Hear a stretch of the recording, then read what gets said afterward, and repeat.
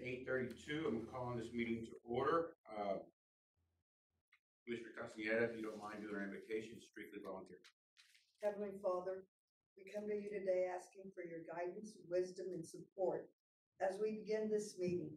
Help us engage in meaningful discussion, allow us to grow closer as a group, and nurture the bonds of this community. Thank you so much, Commissioner.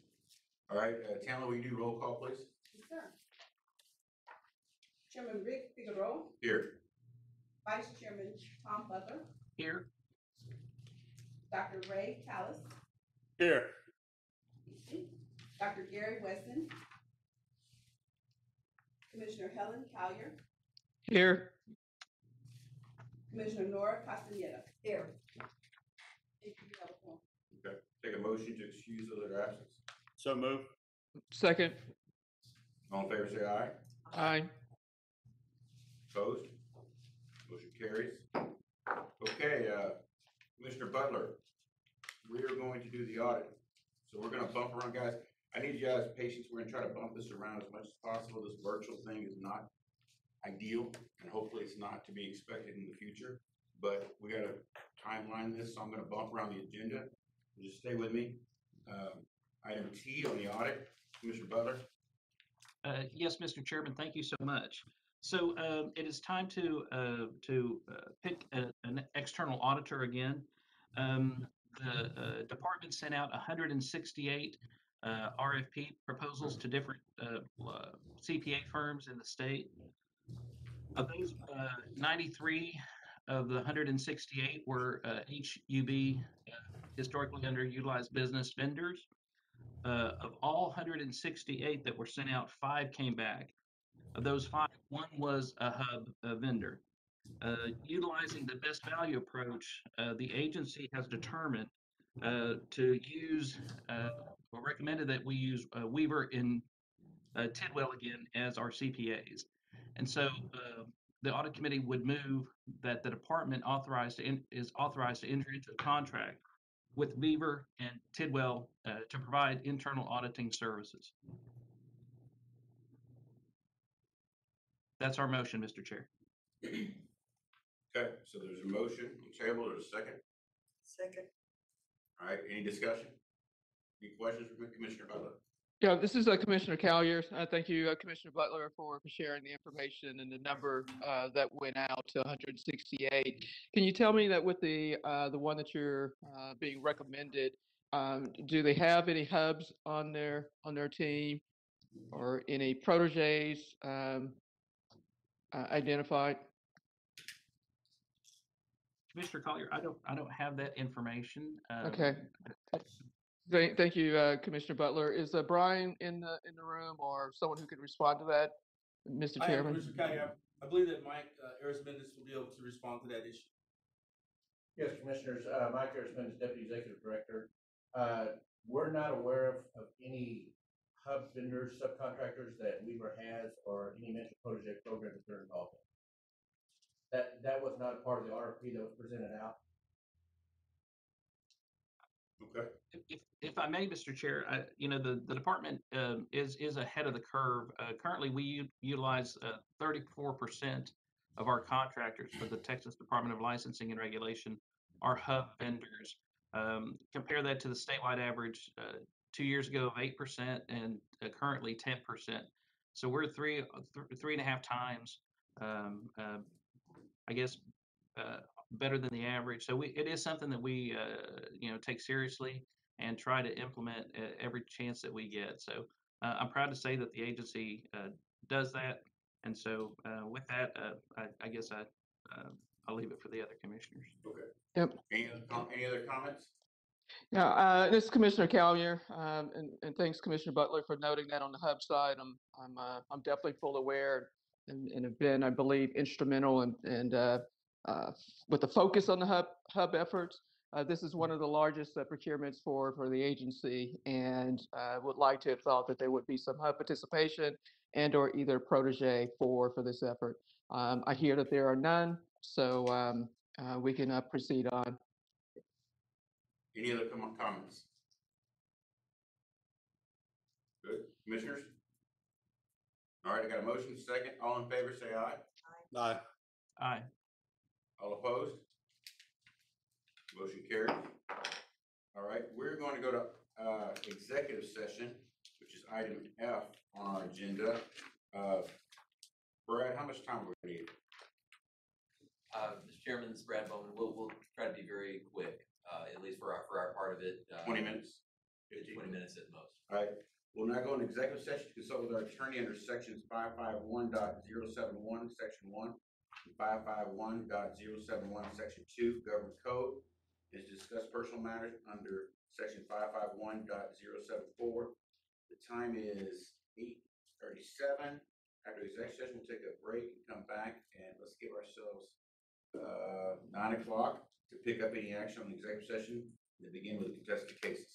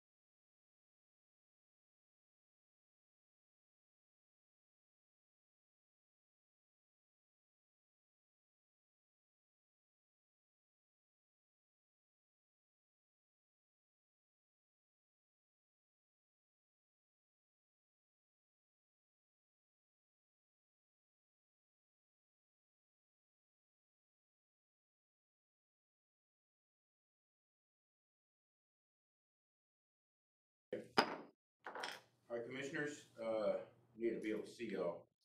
Mr. Collier, you there? Mr. Collier. There you are. Okay. Thank you. All right, so we, quick reminder, just a few quick reminders. Please make sure your camera's turned on the entire time. Mute your microphone when you're not speaking. Please raise your hand if you would like to be recognized to speak, and say your name before you speak. That's such an important part now. And if I don't see you, I apologize. Wave and keep waving. I'll try to get to you as soon as possible. We'll call the meeting back to order. We're back in open session. The time is 9:06. I need to get a motion to accept electronic signatures if you don't mind. Commissioner Collier, I make a motion to accept electronic signatures. Second, Second. all in favor, say aye. Aye. Motion carries.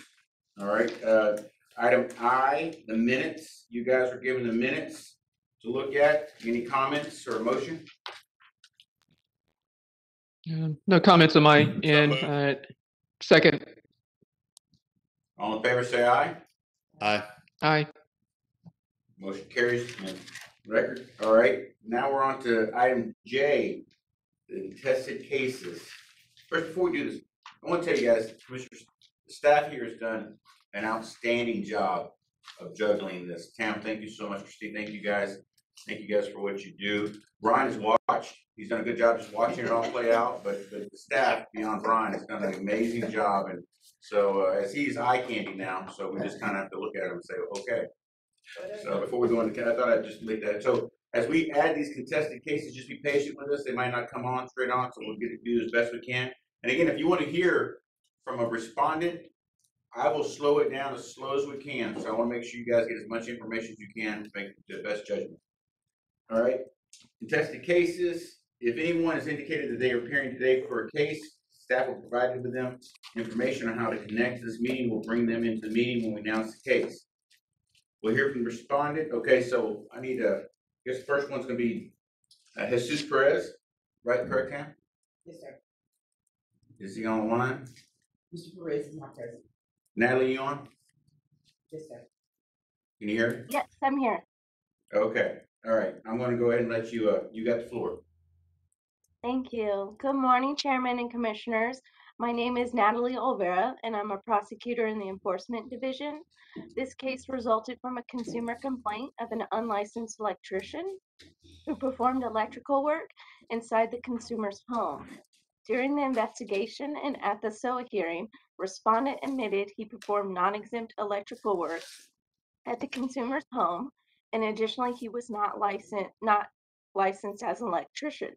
Specifically, respondent installed a light fixture to already existing wiring. The complainant homeowner testified she hired respondent to perform renovations in her house because respondent represented himself as a master electrician, which was disputed by the respondent. The homeowner observed respondent installing a light fixture in her bathroom and stated she had to hire another person to complete the contracted job. Additionally, the department's chief electrical inspector for electrical operations testified and stated replacing a light fixture is electrical work, and such work carries inherent dangers.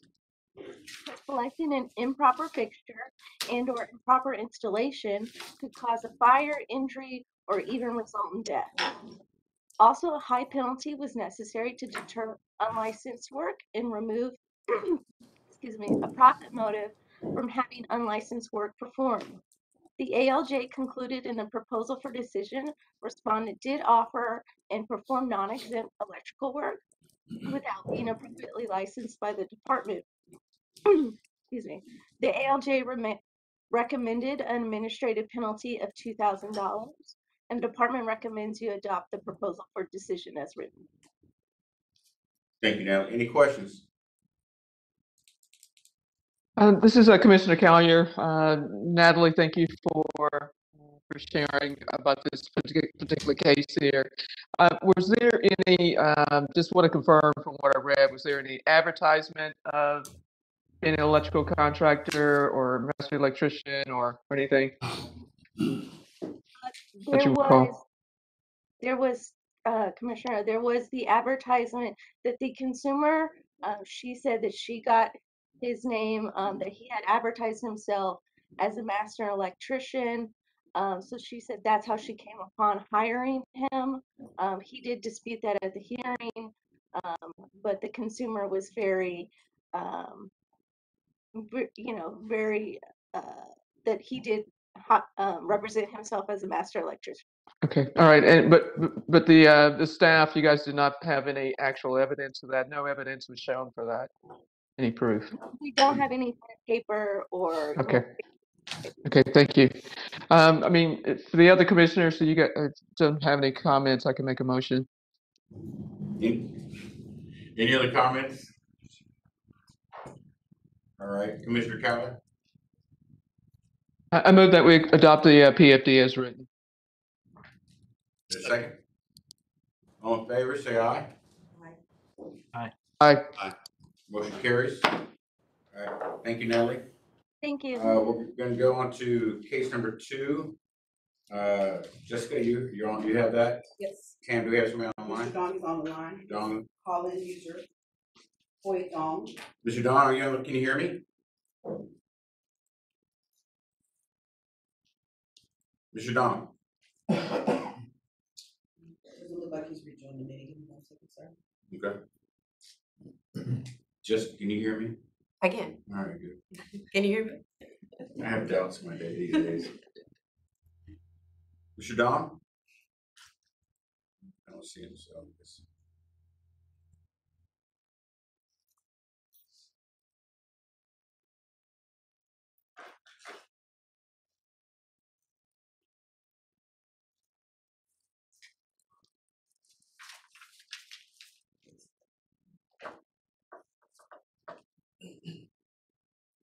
Mr. Don?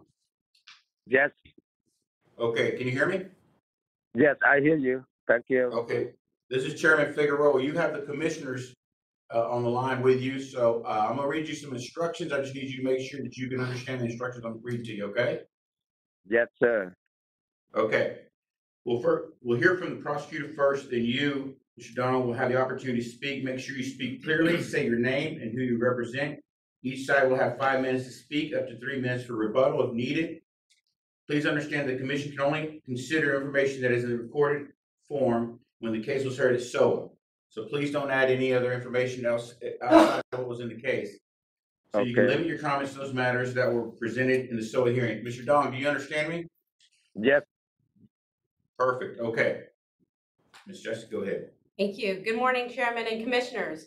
My name is Jessica Hurtado. I'm a prosecutor in the Enforcement Division.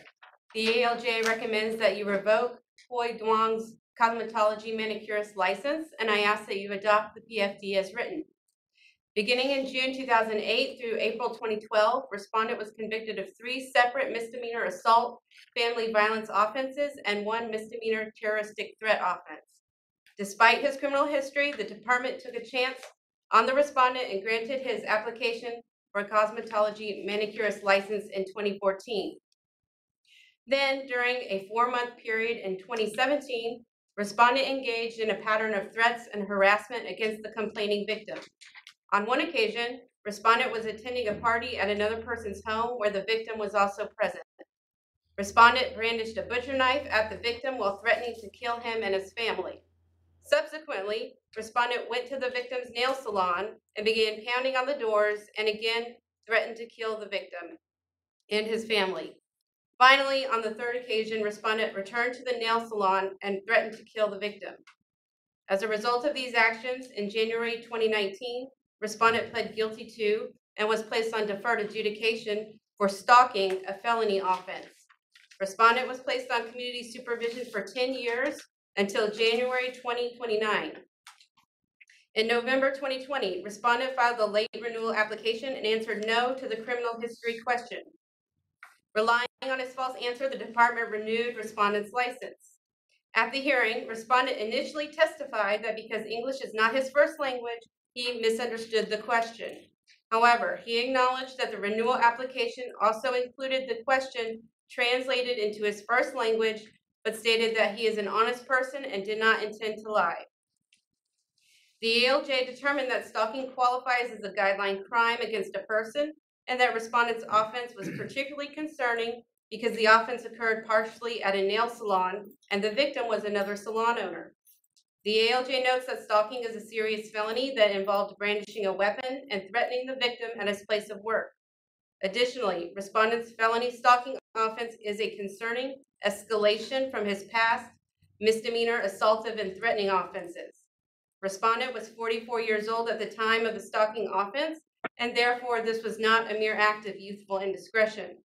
Because respondent did not respond to the department's request for information, there was no evidence available to determine whether the respondent is in compliance with the terms of his supervision.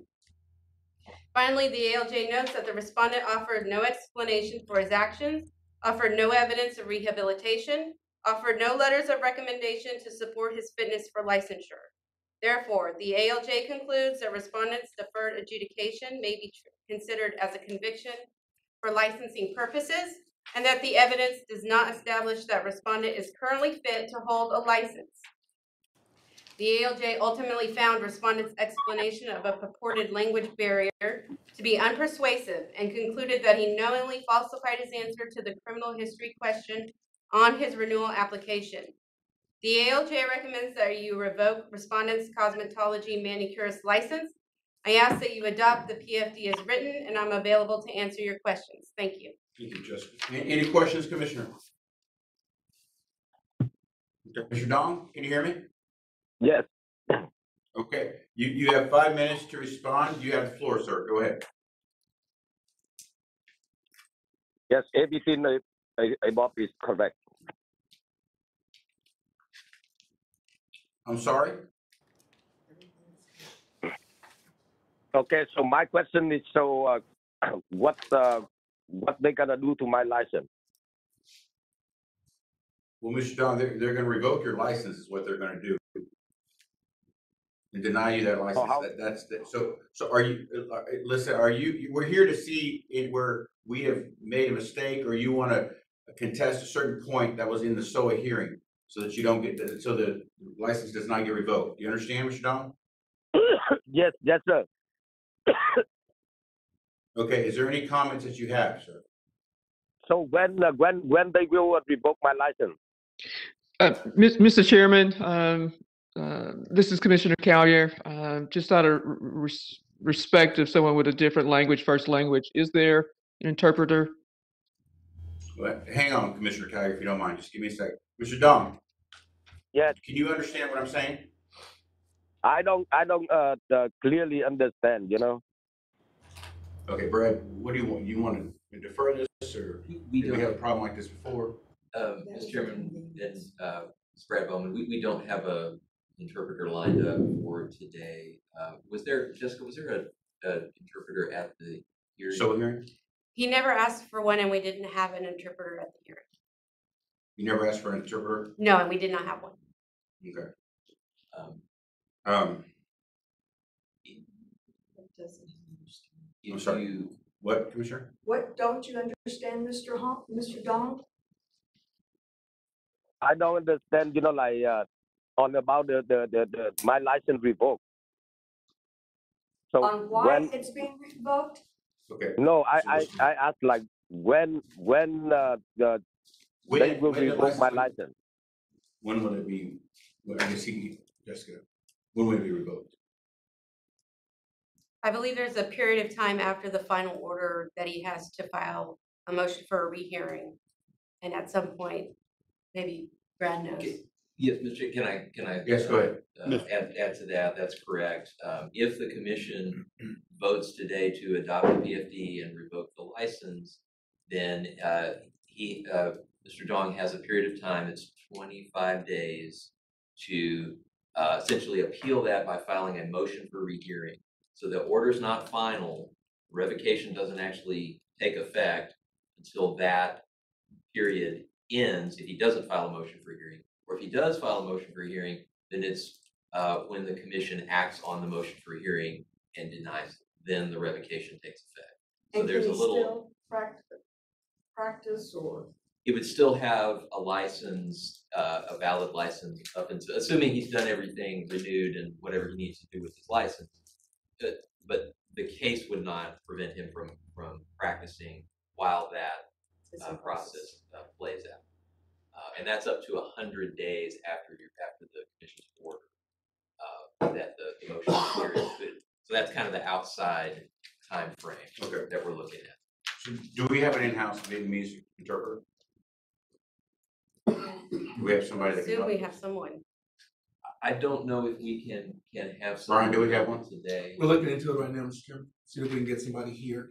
Okay. Mr. Chairman. Want to pass? Yeah, hang on, stand down. Well, I think we're all going. Yeah, I think I'm gonna wait until we get somebody to walk him through, make sure he's clear as what he's walking into, if you don't mind. And then we'll hold off on this. Mr. Dahl, can you hear me? Yes, sir. Okay, I'm gonna defer to the side of caution on this one. So what we're gonna do is we're gonna wait and make sure that somebody on our staff is able to get you an interpreter to make sure you understand what your rights are and what the next steps are for this, for your license and what the possibilities of revocation are. Does that make sense to you? Yes. That does make sense to you, sir, right? Yes. Okay, so somebody on our staff will get with you. Somebody on our staff will get with you. Is that possible, Brad? Brian? Okay, we'll get back with you and when we'll have this again. All right, Tam? All right, thank you, Mr. Don. Thank you so much. Mr. Chairman. Yes, sir. I just want to go on record saying that after our legal counsel read the finding of the PFD, he said on his statement, he understood that completely and he agreed with what she said. So you've already moved on. I was going to go a different direction, but thank you, sir. I just want to make it very clear that he understood whenever Hurtado was reading the PFD. I agree with you. I appreciate that, Dr. Collis, but I'm just gonna err on the side of caution, though, just for that, but just to make sure that we are, but I understand what your point, and I can't say Well, no. and then I want to make another point. If we know that we have someone that doesn't speak English, we should have this already in line so we don't have to delay people that are going in front of us whenever they could be a danger to some Texans. That's all I'm going to say. No, I understand, Dr. Collis. Any comments? Yeah, this is Commissioner Collier, and I concur with Dr. Callis's last statement. That's right on. I did not discern or hear that he said that he agreed, so that was a miss on my side. So thank you for that. But I think the right thing to do is definitely should have had an interpreter here. So thank you. Commissioner Castaneda, they didn't ask for one, so do we not make the assumption that they're understanding? Right. That was my assumption, Right. Commissioner, because at the hearing, he never made it, he never made any kind of request like that. Okay, thank you for that. We can, I moved on. So, Mr. Dong, thank you. You'll be hearing from our staff. Tammy, let's go to the next case. So now I Mr. Dong, somebody will get with you on our staff. Thank you. Okay. Item number 3, which is Jennifer Hollenbeck. Jessica, go ahead. We have an attorney. Mr. Hollenbeck to bring him in. We have an interpreter for this? We have an attorney. She has an Attorney, okay, attorney. Same thing, He's here. just legal interpretation. Legal interpretation. Mr. Hollenbeck is here.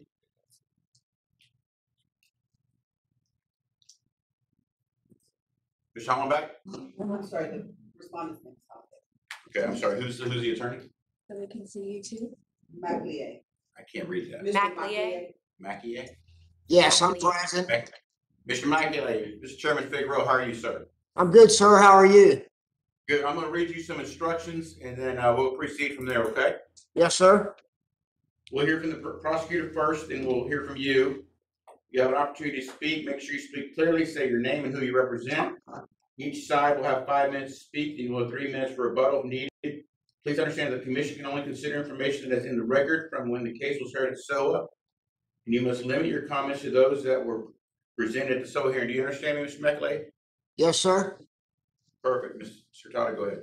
Thank you. Jessica Hurtado, Enforcement Division. I ask that you adopt the PFD as written and revoke Jennifer Hollenbeck's massage therapist license as required by law. This case was decided without holding a hearing based on the department's motion for summary disposition. Ms. Hollenbeck was represented by counsel who filed a response to the department's motion on her behalf. After reviewing the arguments of both parties, the ALJ determined that there was no genuine issue as to any material fact in this case, and that the department was entitled to a decision in its favor as a matter of law. The ALJ issued a PFD recommending revocation of respondent's license. Respondent's counsel filed no exceptions to that PFD. In May 2000, the Department of State Health Services issued respondent a massage therapist license.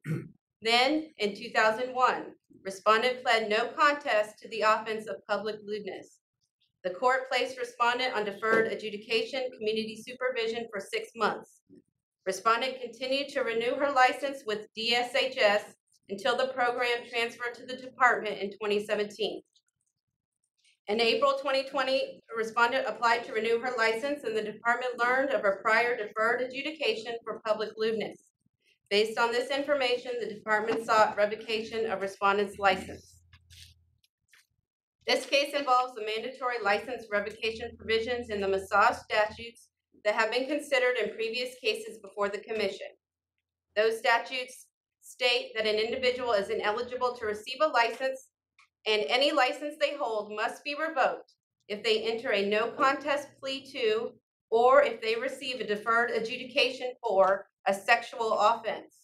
The elements of public lewdness include knowingly engaging in an act of sexual intercourse or sexual conduct in a public place or in the presence of another who will be offended or alarmed by that conduct.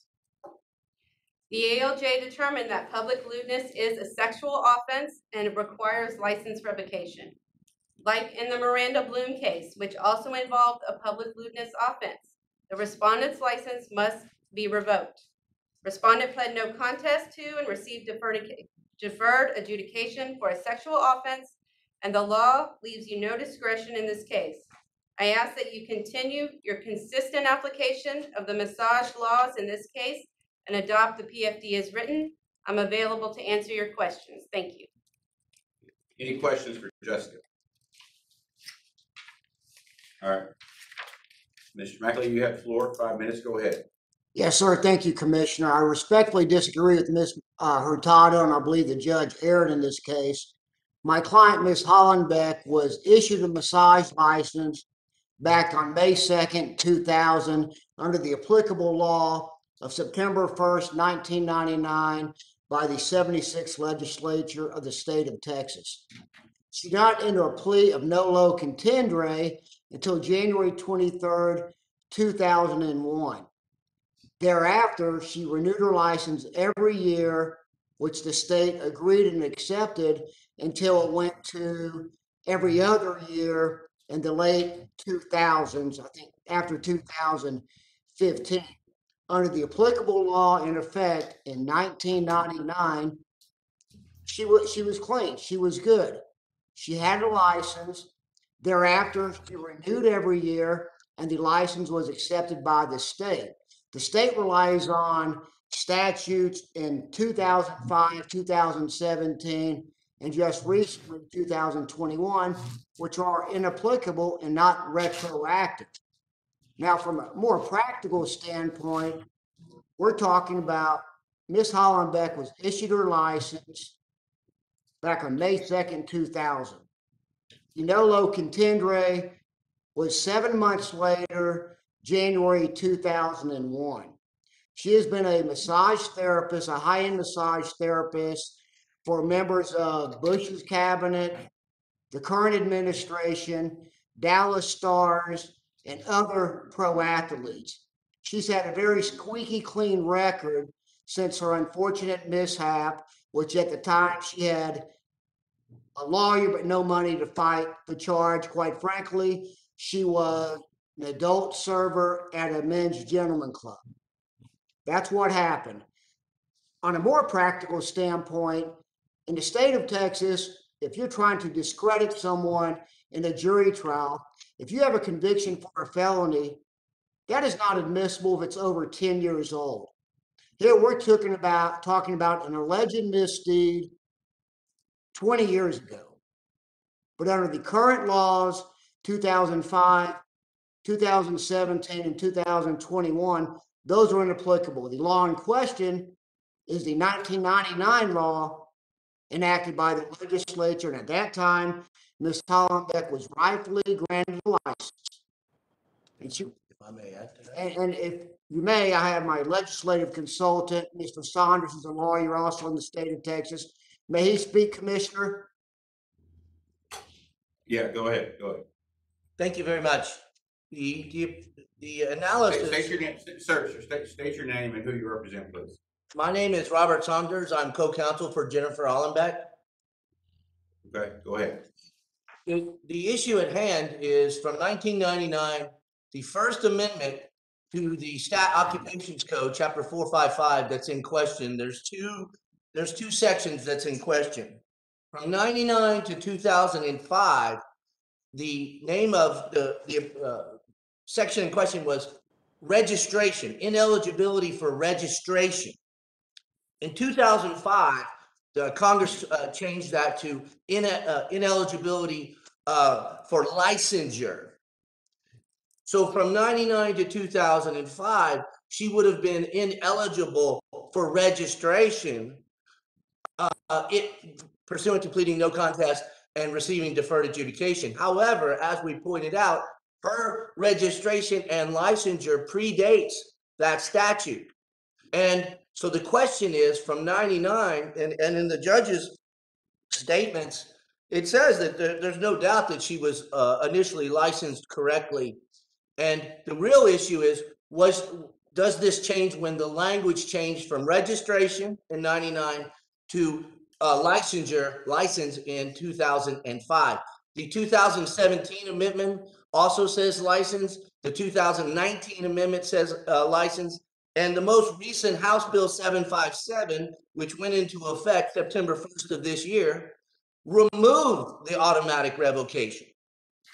That has now been removed, which we have not discussed. So the pleading no contest and receiving deferred adjudication is now permitted to be, of course, allow you to look at that, but the automatic revocation provision has been removed. But again, we just want to clarify that it was ineligibility for registration from 99 to 05. So if we can agree that from 99 to 05, she had already pre-registered and been licensed before her plea of no contest, then from 99 to 2005, it's clear that her license was valid. In 2005, that language changed. However, the 2005 clause has a grandfather clause. And it says, when you read the House bill, you can see that the section 35 says that the change in the law from registration to license, and I'll read it to you. The changes in law made by this act with regards to the requirement for issuing a license under Chapter 455 Occupations Code apply only to applications filed with the Department of State Health Services on or after January 1st, 2006. So the 2005 change in the word from registration to license, the House bill itself clearly says that this change is only applicable for massage license applications after January 1st, 2006. Mr. Chairman, Stand by, comment. just to note that I think we're at 5 minutes. You can allow. Yeah, it is fine. I got it. Go ahead. Did you have any comment on that, Brad? No, I was just pointing out the time. All right, gentlemen, your 5 minutes. Jessica, do you have any rebuttals to that? Chairman, briefly, if I may, the ineligibility statute in the massage law has been around prior to 2005. The judge considered the arguments a council presented in their motion response, and she found that those arguments did not succeed. Now, if they're trying to bring in new arguments, I I would point out that those have not been considered by the judge, and so they should not be considered here, if that's what they're trying to do. Also, as to the point that the automatic revocation provisions have been removed, that's completely inaccurate. I believe he may be referring to the 5-year exception that was removed, but the bar for a sexual offense still exists in the statute today. It still applies to Ms. Hollenbeck. And so therefore I ask that you adopt the PFD. Mr. McEnany, do you have any comments for, you got 1 minute. Yes, Commissioner, briefly, we're not making any new arguments at all. If you take a look at the response we filed on file with the commission, we argued these same arguments we're making today. Now, I understand the judge might have ruled against us, but I'm not going to, agree that just because the judge rules, they make the right decision. Judges, respectfully, in the state of Texas and elsewhere, do make wrong decisions. In this case, Ms. Hollenbeck was rightfully, legally licensed back in 2000. The plea was not until January 23rd, 2001. Okay. Thank you. Okay, thank you, Mr. Commissioners, I'm sure you have some questions. Go ahead.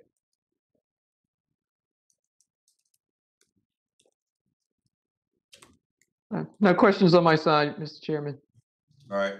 No? Dr. Callis, do you have a question? No, I'm ready to vote or ready for a motion. All right. Nora? Good. Tom? It's a lot of different case presidents. If you got questions, it's time to ask. Yeah, I do have a couple of questions. Jessica, you mentioned that this was a guideline offense. There are no, is there any leniency with regard to timeframes, with regard to what we can do here? The way the statute is currently, there's no time frame. So there's no, no, that does not exist in the statute as it's written right now. Mr. Chair, this is one of the frustrating things. I think we've spoken about this in the past. You know, this lady, by all, it seems by all acclaim, this has been 20 years in the past, and here she's been working for a long time. And I know I'm venting to the choir here, but this is one where, you know, she seems to have led an exemplary life for a good long time. And now we're tasked with taking her livelihood away. It doesn't sit well with me. It's frustrating to me. You know, I think part of our task is to represent the interests of those Texans with little power. And here we are bringing the whole state down upon her. And so it's frustrating. Understandable. And there's no any more. Brett, I hear the commissioners. I just want to confirm with you, there is no wiggle room on this. So this is, you know, at our council. That's what you're telling us. Mr. Chairman, I think the department's interpretation of the statute has been very clear throughout this, that there's no discretion for the commission to do anything other than revoke the license in this scenario. I mean, you've heard arguments from council, and you can obviously take those into account, but that's been the staff's position. Okay. All right. Mr. Chair. Comments? Yeah, I got another comment. Commissioner Dr. Callis, I'm going to go on record again, like I always do every time I hear one of these cases. That's like, it's totally makes no sense that we have no recourse based on an interpretation by our legal counsel when we know for a fact, as commissioners, and the duty as bestowed upon us is to represent the state. How can you think that we're a forgiving state if you cannot forgive someone from 20 years ago? I would like to see something done. I know that I can't go against the PFD because based on interpretation, but I have a hard time voting for something that I don't believe in. So I want to go on record saying that this needs to be corrected. And I promise after I get off the phone today, I'm calling Senator Creighton and I'm talking to a lot of legislators because this is wrong. This is Mr. Chairman, Commissioner Collier as well. Obviously, I've voiced my opinions on prior scenarios, and I have to echo with Vice Chair Butler as well as the Commissioner Callis that there needs to be a change. I clearly commend this particular licensee that she's done, from what I've read. Outstanding work. Some of the clients that I've mentioned are tops, and would definitely concur that this is at least for myself, because I am definitely pro making sure that what we're doing supports the economy of Texas. And right now, this one does not feel good. I will be right behind Dr. Callis in making phone calls to representatives as well. Thank you for that. I have a question. Yes, ma'am. Wiggle room, nothing probation, nothing that we can do, anything that can, I'm with the other two commissioners who feel that if they've lived a good 20 years, and this is way in the past, is there anything that can be done other than losing the license?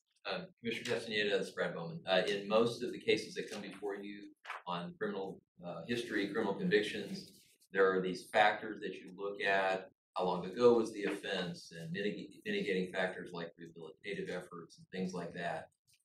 With this statute, it's not like that. It's just a clear person is not eligible for a license if they have this kind of conviction.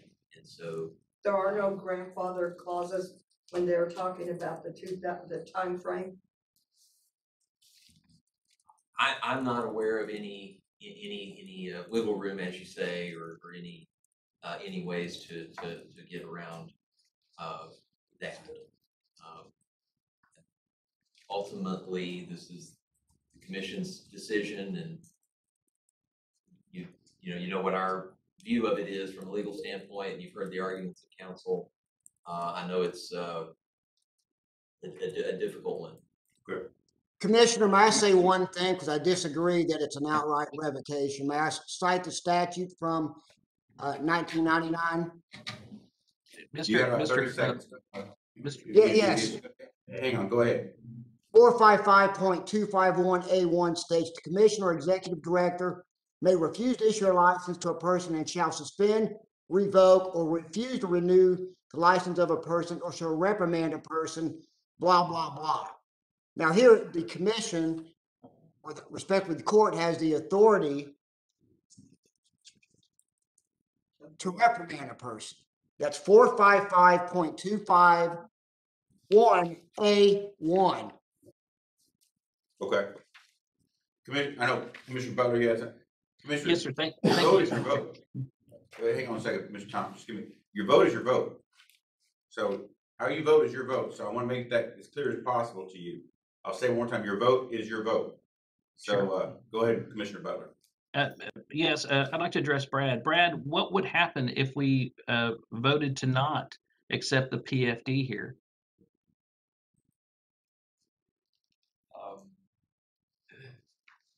Well, I guess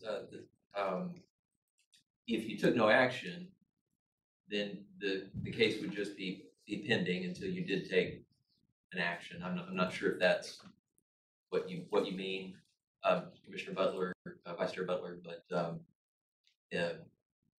So if we took no action, it would just be pending until the legislature decided to do something, and she could work. And so that's almost less onerous to me than. Hang on, Commissioner. Brad had something else to say. Just give me a second. I'm sorry. Go ahead, Brad. Well, I that's correct. I'm assuming that she has done everything on the licensing end, renewed, filed a timely renewal and all the things she needs to do on the licensing end. The license would not be affected by this case until you make your decision and that becomes final. So you mothball this? Is that what you're saying? Mr. Chairman, I want to be clear. I'm not recommending that you do that. I'm not suggesting that you do that. I understood that. Responding to the question. Right. And that's a duty on us, Tom. So Mr. Chair, I have a question before before Commissioner Butler brings this motion. This is Dr. Callis again. Can I ask Brad or you, Mr. Chair? This is 2021, getting ready to be 2022. Did this licensee renew her license within the last, say, 3 to 4 years? How often do they have to renew their license?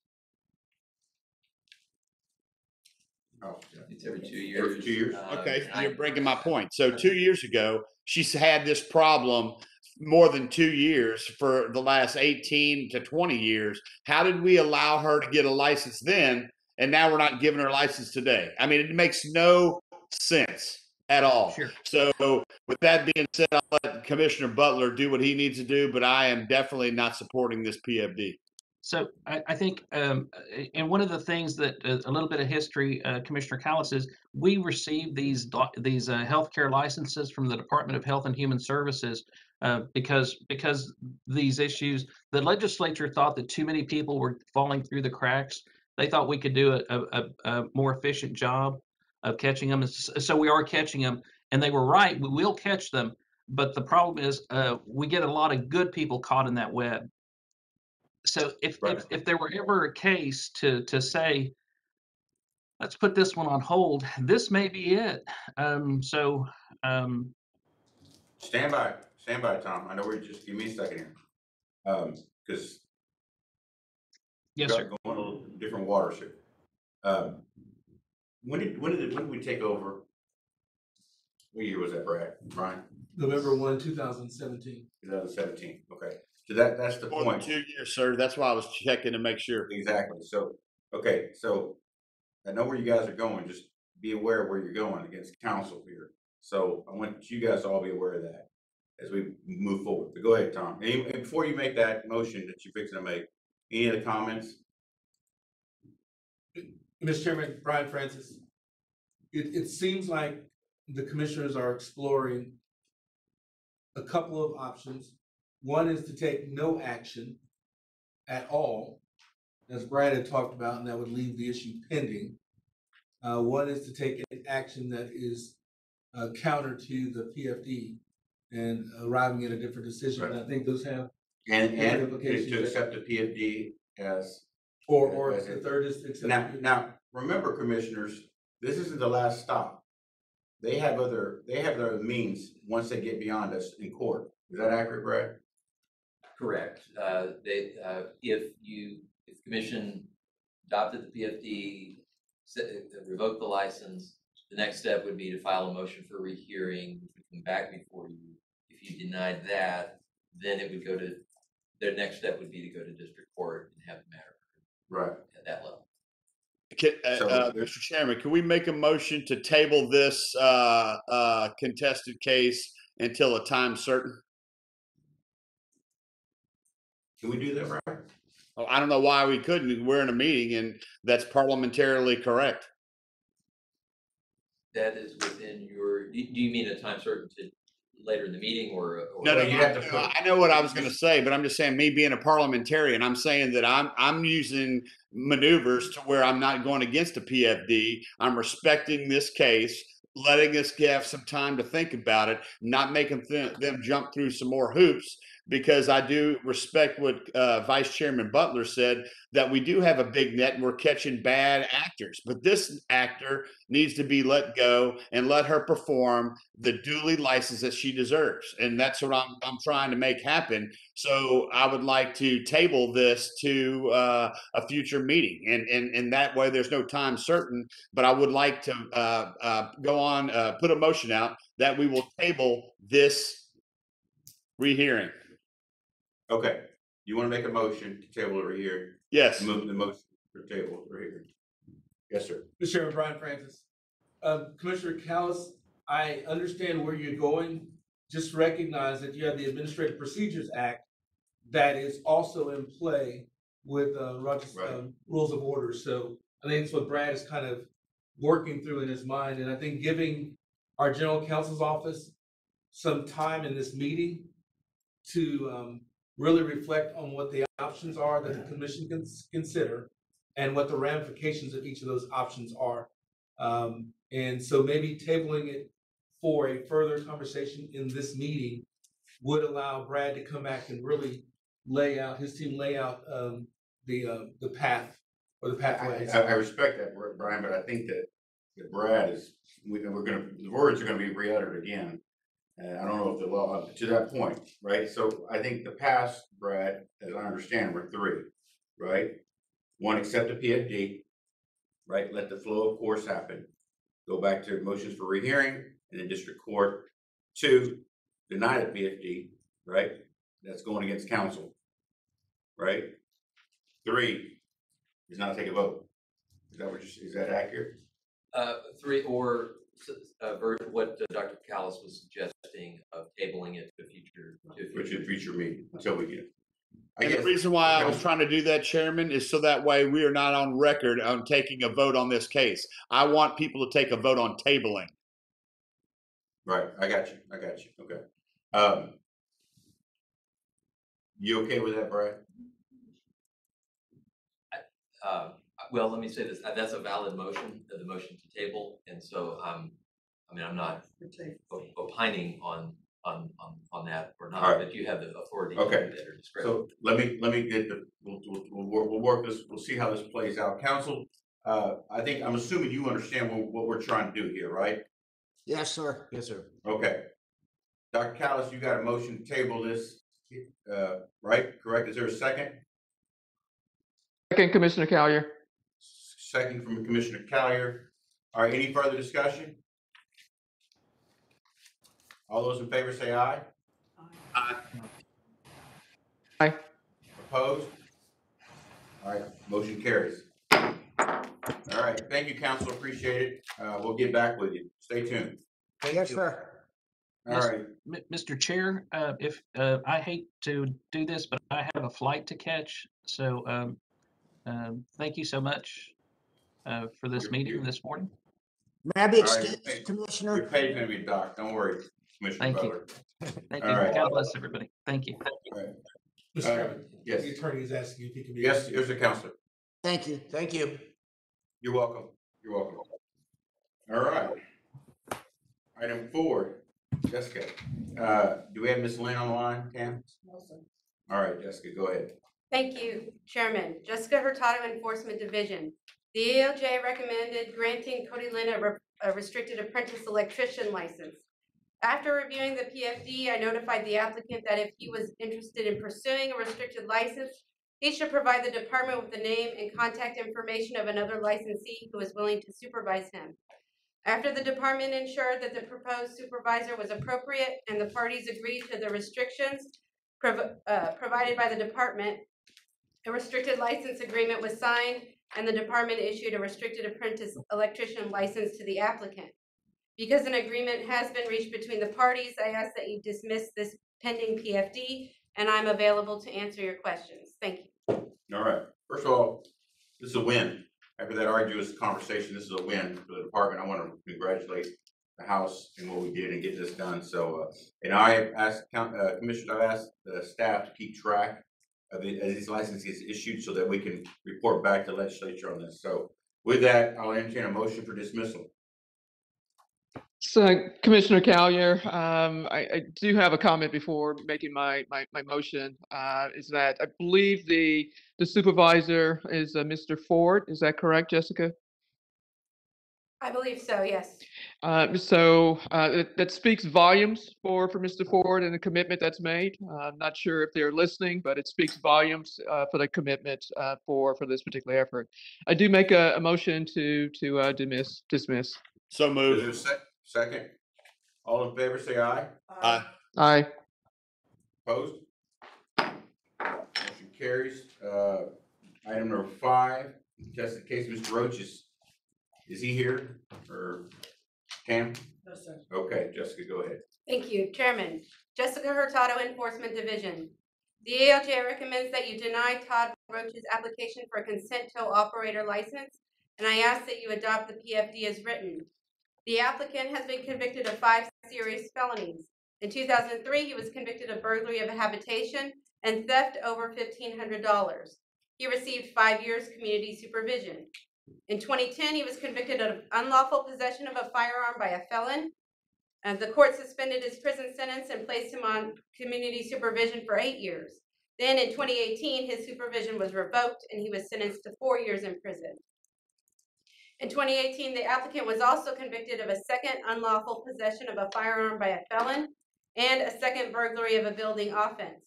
The applicant entered a building without the consent of the owner in an attempt to steal sports memorabilia and furniture. The applicant was sentenced to 4 years in prison and he was released on March 2nd, 2020. He is scheduled to remain on parole until June 2022. At the hearing, the applicant testified that while in prison, he completed a 12-step program and he's no longer under the influence of drugs and no longer associates with the wrong type of people. The guidelines for tow truck operators include crimes against property, as well as crimes involving the receipt, sale, or other distribution of illegal goods, including illegal weapons. The ALJ relied on the common meaning of the word illegal to conclude that because the applicant was prohibited by law from possessing a firearm, that firearm was an illegal weapon at the time of his offenses. In order to have been in possession of a firearm, the applicant had to have received this weapon, and thus the applicant's illegal possession of a firearm offense were guideline crimes. Turning to the Chapter 53 factors, the ALJ recognizes that the applicant is attempting to establish his fitness for licensure. Specifically, the ALJ notes that the applicant has made rehabilitative efforts and is in compliance with the conditions of his parole. However, weighing against the applicant is his extensive criminal history, 5 felony convictions spanning a 16-year period. The applicant was 34 years old at the time of his most recent burglary, and this cannot be considered a mere youthful indiscretion.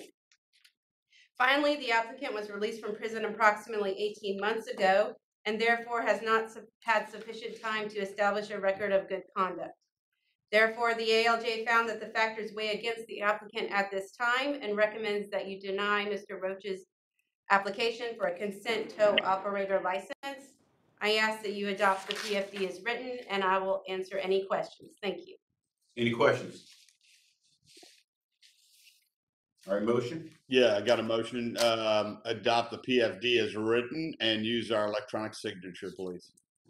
Commissioner Callier seconds. All in favor, say aye. Aye. Opposed? All right. Motion carries. Item number 6, Harding, Mr. Harding. Not here? Cam, correct? No, sir. Okay, go ahead, Jessica. Thank you. Jessica Hurtado, Enforcement Division. At the Commission's August 2021 meeting, the Department sought revocation of Sonny G. Harding's Incident Management Tow Operator license based on his criminal history. The Commission voted to suspend the respondent's license and probate that suspension with the condition the respondent be subject to random drug testing during the course of his probation. The Commission remanded this case back to enforcement to reach an agreement with the respondent. On November 30th, an agreed order was signed which suspended the respondent's license for a period of 2 years.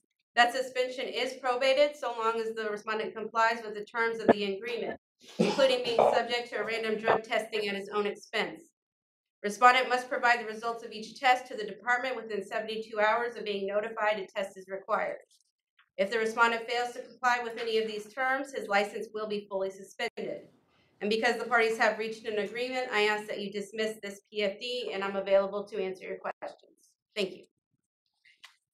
Okay. Any questions? How often is he testing? It's random, so it will just depend on the luck of the draw. And this is Commissioner Callier. For the drug testing, is that what do you call it, with hair, or just kind of walk me through what that entails? Yes, it's a DOT, I believe 5-panel urine drug test. So it's a test that's required by the Department of Transportation for commercial truck drivers. Okay, thank you. Any other questions? Entertain a motion? Commissioner Callier, move to what are we doing here? Forgive me. You're dismissing.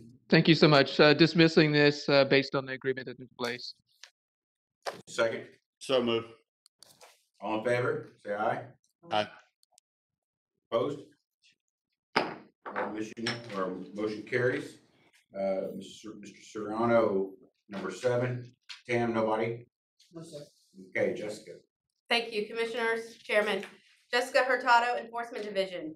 On November 5th, 2019, Miguel Soriano applied for an apprentice electrician license. After a hearing at SOA, the Commission initially heard this case at the August 2021 meeting.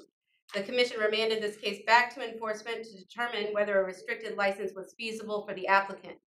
The applicant provided an appropriate supervisor, and the department and applicant agreed on the restrictions.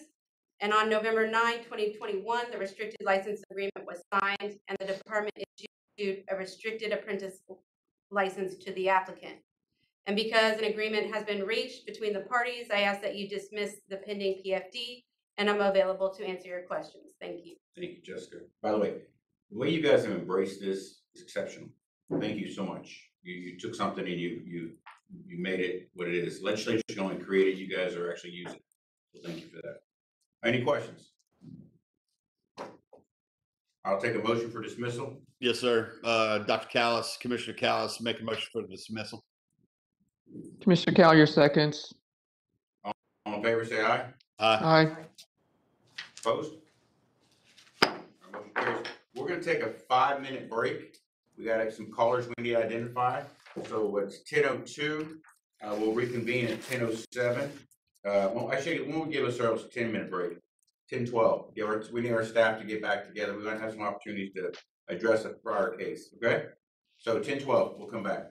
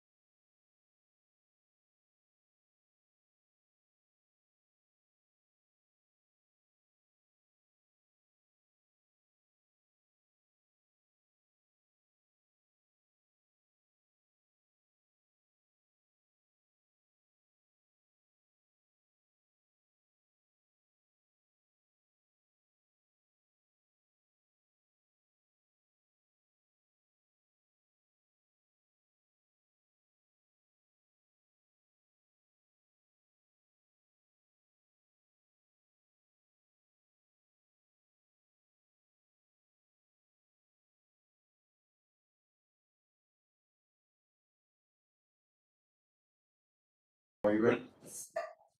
Okay. All right, time is 10:16. Call the meeting back to order. Commissioners, we're gonna go back to contested cases with Mr. Dung, number 2. Mr. Dung, can you hear me? Yes, I hear you. Okay. Mr. Pham, can you hear me?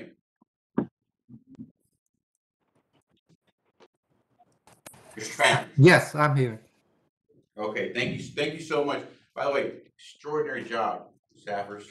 I'm gonna get you guys to work on, War Hunger, if you don't mind. I'd like that done by 2 o'clock, if you don't mind, 2 o'clock War Hunger. All right, Mr. Pham, I need you to explain to Mr. Dung that basically what we're doing is we're gonna revoke his license. He went through a SOA hearing, okay? And so basically, Ms. Hurtado went through her case. If he has any comments on why we should revoke this license, this is the time to bring it up. And that he can only comment on what was presented at the SOA case. Can you do that for me, Mr. Pham? Sure, yes. And Mr. Chairman, can we have, Brad Bowman, can we have Andy identify, just for the record, his name and title and? Okay, Andy, can you identify your name, full name and title, please, before you speak? My name is Andy Pham, enforcement investigator and also a Continue on. translator. Okay, go ahead, Mr. Pham. Hello, anh Thắng. Hello. Yes. Dạ em nghe anh.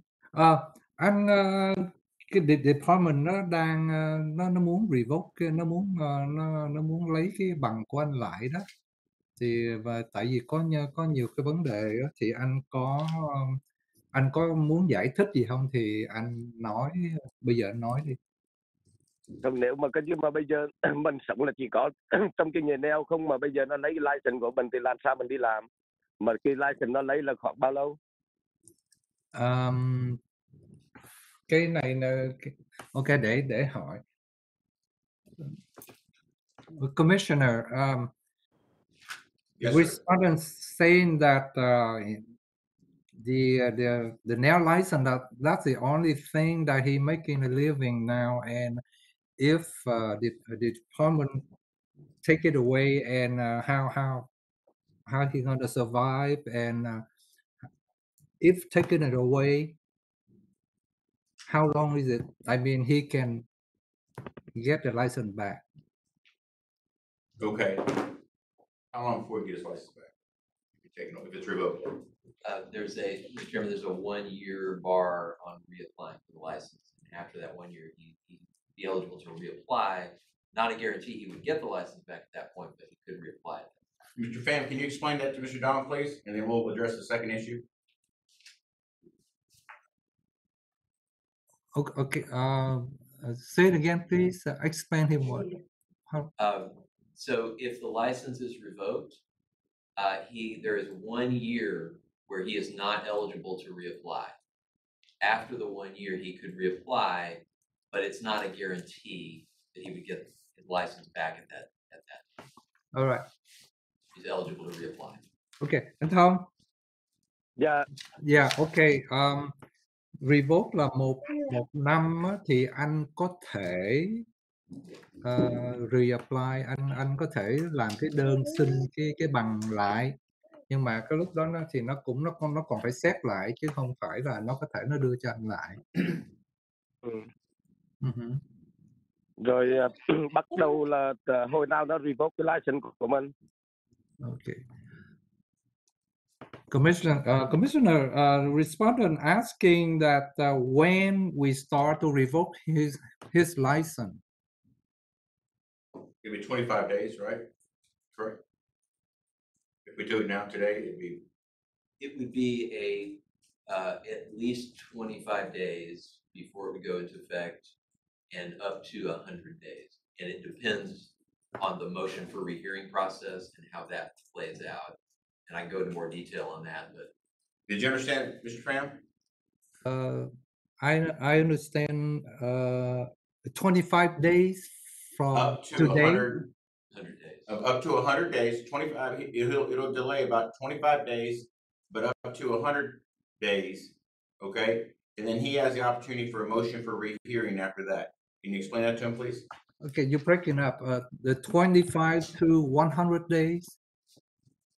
Yes, Okay. possibility of delay, but after that, he'll have opportunity for a motion for rehearing. All right. Okay. Anh Thông ơi. Dạ. Ok, bắt từ hôm nay là 25 ngày cho đến 100 ngày. Ok, nó có thể nó chậm, nó có thể nó hoãn lại 100 ngày. Rồi trong cái lúc đó anh có thể nó có thể nó làm một cái cuộc họp như thế này nữa. Mr. Pham. Rồi. Yes, sir. Okay, can you just let him know that, is there any other comments that he has on why we should revoke his license? Okay. Anh có biết là tại sao mà department lấy cái license của anh lại không? Tại theo mình nghĩ là coi như là cái lúc mà renew cái license rồi trong cái form mình không có coi kỹ đó, rồi tới cái vấn đề mà coi như mà có tội đó, rồi coi như mình đề không đó, chắc mình make cái mistake cái đó đó. Ok, nhưng mà anh có biết là anh tại sao nó lấy cái gì phải không? Tại vì anh có làm cái gì đó phải không? Đúng rồi, thì mình có tội mà. Hả? Okay. Okay, the respondent stating that when he filed the application, applied for the application, and when at the questions that if he's convicted and he say no, so he said that's the problem. But he acknowledged that he had an issue, and he did something wrong. Okay. He admitted. Okay. Commissioners, do you have any questions? No? Did we go anywhere with this? No, but it's just, we're here and waiting to see if the PFD, which is the PFD for the ratification. If you have any questions for Mr. Pham? Or Mr. Dong? No, sir. Okay. Commissioners, do you have any questions at all? For Mr. No, I got a Mr. motion. Dong? All right, I'll entertain a motion. Yes, sir. Commissioner Dr. Callis making a motion to accept the PFD as written and use our electronic signatures. There's a second. Commissioner Collier seconds. All in favor, say aye. Aye. Aye. Motion carries. Pham, thank you again for the quick response. Can you explain, we're gonna hold Mr. Dong on the line and we'll explain to him what his next steps are. And I appreciate your efforts tremendously. Thank you so much. Thank you. Okay, Tam. All right. We are gonna go to contested, I'm sorry, apologize for that. We're gonna go for motions for rehearing. Item K. And that's Mr. Jennings. Yes, sir. Good There you morning, Chairman and Commissioners. My name is Doug Jennings. I'm an Assistant General Counsel for the department. This matter before you was presented to the Commission as a contested case at the October 5th meeting. After that meeting, the Commission ruled to assess administrative penalties against the respondent in the amount of $15,000 and also to revoke the respondent's massage therapist license. The penalties and the revocation were in response to the Commission finding that the respondent inappropriately touched the genitals of a client and made sexual overtures to 2 other clients. Before I get started on the merits of the motion for rehearing, I would like to ask both the Commission and respondent and counsel not to mention the names of the victims. And this is specifically for respondent. The commissioners have looked at the materials in the contested case. They're aware of the identities of the victims. And so we would just ask that you respect their privacy, as will I, by not mentioning their names. Okay, Mr. Jennings, give me 1 second. Tam, we have some, is he not in the room yet? No, I don't believe so. Okay, Mr. Jennings, can you hold on? Mr. Gonzalez isn't in the room yet. Just give me a second. Oh, yes, okay? sir. Thank you. I thought I saw him on there, but I guess I didn't. Right, is there an attorney for Mr. Gonzalez? It's Attorney Gonzalez. Mrs. Gonzalez. I'm sorry? It's Attorney Gonzalez. His attorney's name is Gonzalez too? Yes. Okay, all right, well, that makes it Attorney easy. for Cristobal is in the room. Okay, Ms. Mr. Gonzalez, counsel, can you hear me? Ms. Gonzalez?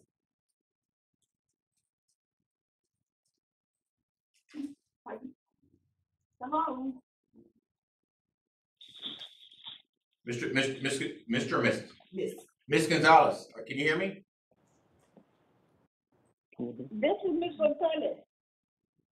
Okay, and the attorney's name is Mr. Gonzalez, or The attorney is Miss Gonzalez, Miss the client is Mr. Gonzalez. client is Mr. Gonzalez, attorney is Ms. Gonzalez? Counselor, can you hear me? Yes, sir. Okay. Can you hear me? My name is Yolanda Gonzalez. Yolanda Gonzalez. G-O-N-Z-A-L-E-S, with an S at the end. My client is Cristobal Gonzalez, Gonzalez. Got it, okay. Mrs. Gonzalez with an S. I'm gonna refer to you as counselor, if you don't mind, so that we don't go back and forth like this, if you don't mind. I'm gonna refer you as counselor. So counselor. No, that is fine. You can refer Okay. me, you can refer And your to me client anyway. Okay, your client can hear me. Can he not? Yes. Yes, Okay, he's good. here with me. Okay, stand by. I'm gonna read something to you, then I'm gonna let Mr. Jennings proceed, okay? So just stand by. Yes, sir. I'm on. If anyone has indicated that they are planning to hear today the motion for hearing, staff has provided them with information on how to connect. This meeting will bring them into the meeting, and then we'll announce this case. We'll hear from general counsel first, and then you, Counselor, will have opportunity to speak. Make sure you speak clearly and say your name and and who you represent. This is a motion for rehearing, which means that there have already been decisions made in your case, that we are not here today to re-argue the case. This is an opportunity for you to tell us how we made an error in entering a decision against you. That's an important sentence, Counselor. You'll be limited to speak about these issues that you've raised in your motion for rehearing. The Assistant General Counsel and you will each have 5 minutes to speak, and you'll have a 3-minute rebuttal if needed. You understand me, Counselor? Yes, sir. Perfect. Mr. Jennings, you have the floor. Thank you, Chairman Figueroa. And again, good morning, Commissioners. My name is Doug Jennings. I am an Assistant General Counsel with the Department. The matter before you was presented to the Commission as a contested case at the October 5th meeting. After that meeting, the Commission entered an order to assess administrative penalties against the respondent in the amount of $15,000 and to revoke his massage therapist license. The penalties and the revocation were in response to the Commission finding that the respondent inappropriately touched the genitals of one client and made sexual overtures to 2 other clients.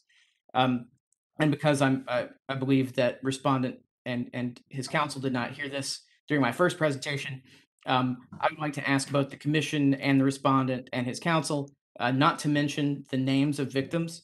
The Commissioners they have the case materials before them, and they can immediately discern which, if this comes up, which of the alleged victims is being discussed. And so we just ask that you keep their identities confidential during this open meeting. I will move on to my discussion of the motion for rehearing now. The respondent's motion for rehearing claims that there was insufficient proof supporting the allegations against him. He also alleges that the administrative law judge, or the ALJ, erred in allowing the introduction of screenshots purportedly showing a text conversation between him and one of the complainants.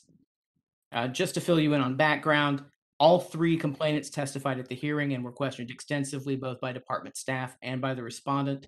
The ALJ's proposal for decision states that he found the complainants credible to varying degrees, of course, but credible nonetheless, and found respondent to have a propensity to concoct elaborate tales. Further, the ALJ found no persuasive evidence supporting respondent's theory that the complainants had conspired against him. Considering all of the facts and evidence before him, the ALJ found that the preponderance of the evidence supported the allegations against the respondent. Additionally, the ALJ took the proper steps in handling the respondent's objection to the introduction of these purported screenshots of a text message conversation between respondent and one of the complainants. The ALJ followed the proper framework of the Rules 106 and 107 of the Texas Rules of Evidence, allowing the respondent to testify and offer evidence in support of his theory that the screenshot represented only a portion of a longer conversation.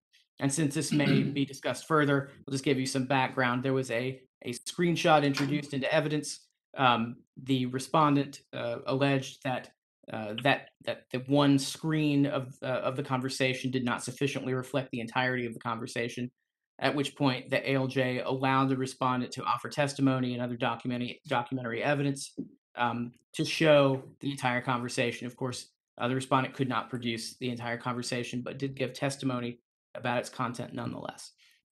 In summary, we found that there was a preponderance of the evidence supporting the ALJ's conclusion that these acts were in fact committed, and that the ALJ took the proper steps in evaluating and admitting the evidence and did not abuse his discretion in doing so. And therefore, we would recommend denying this motion. Thank you. Any questions for Mr. Jennings? Commissioner? No, sir. Okay, No, Counselor, just stand by. I'm going to read you something to make sure you understand, please. This motion for a hearing means that there's already been a decision made in your case. It's an opportunity for you to tell us how we erred in entering a decision against you. Again, I'm going to limit you to 5 minutes. Counselor, you have the floor. State your name and who you represent, please. My name is Yolanda Gonzalez, Gonzalez, and I represent Cristobal Gonzalez, Gonzalez. May I proceed, Your Honor? Yes, go ahead. Do you need my bar number? No. Okay. First of all, the staff did not meet its burden by a preponderance of the evidence because there is no evidence. And I think that the decision of the commission was an error because there is no evidence to support the allegations of these women. And I also believe that the admitting part of the text message when the entire text message was not presented is inadmissible, Your Honor. The alleged claimant admitted that there was more to the text messages, but she said that her phone broke. And because of that, then the incomplete message should not have been admitted as evidence, and then there is no other evidence to support any of these allegations. Also, I requested the decision of the commission be overturned because of prosecutorial misconduct on behalf of Christopher. I'm sorry, Goldenberg. Chairman, that was not raised in the motion for rehearing and is not properly before the commission. Yeah, Counselor, I got to tell you again, you cannot enter anything that wasn't said in the SOA hearing. So you've got to contain your remarks to that, please. Okay. Then I feel that my client and I feel that the commission did not meet its burden of proof because there is no evidence to support the allegations of these women, and that the decision of the commission should be overturned in favor of my client. Okay. Thank you, In Counselor. In the alternative, we would agree to a new hearing. I'm sorry, say that again? In the alternative, we would agree to another hearing where we can properly cross-examine the three witnesses. Okay. Thank you. Any further comment, Counselor? Any further comment? No, sir. Okay. Commissioners, any questions? Chairman Figueroa, if I may just offer a brief rebuttal. Yes, go ahead. Thank you. I would just like to add that there was absolutely sufficient evidence to uphold the ALJ's finding. We had documentary evidence as well as testimonial evidence offered by the three complainants. And just addressing the evidentiary issue, the judge did handle that framework, that analysis properly. The rules that Respondents Counsel is referring to are not rules of exclusion, but rather rules of admission. And the ALJ did give the respondent every opportunity to provide evidence, both testimonial and documentary, to round out the picture of what the screenshot that was in question constituted. So thank you. Yes, and my rebuttal to that, Your Honor, is that one of the claimants took her complaint to the police and they found her not credible at all. And this is outside the record. Counselor, again, you got to stay within the SOA hearing. I understand you want to add evidence, but we understand that, but you got to stay within the SOA hearing. Yes, and again, okay. We do not believe that the burden of proof by a preponderance of the evidence is there to support the decision of the commission. Okay, thank you, Counselor. Commissioners. Thank you. Any comments or questions? Okay, I'll take a motion. Commissioner. Go ahead, Commissioner.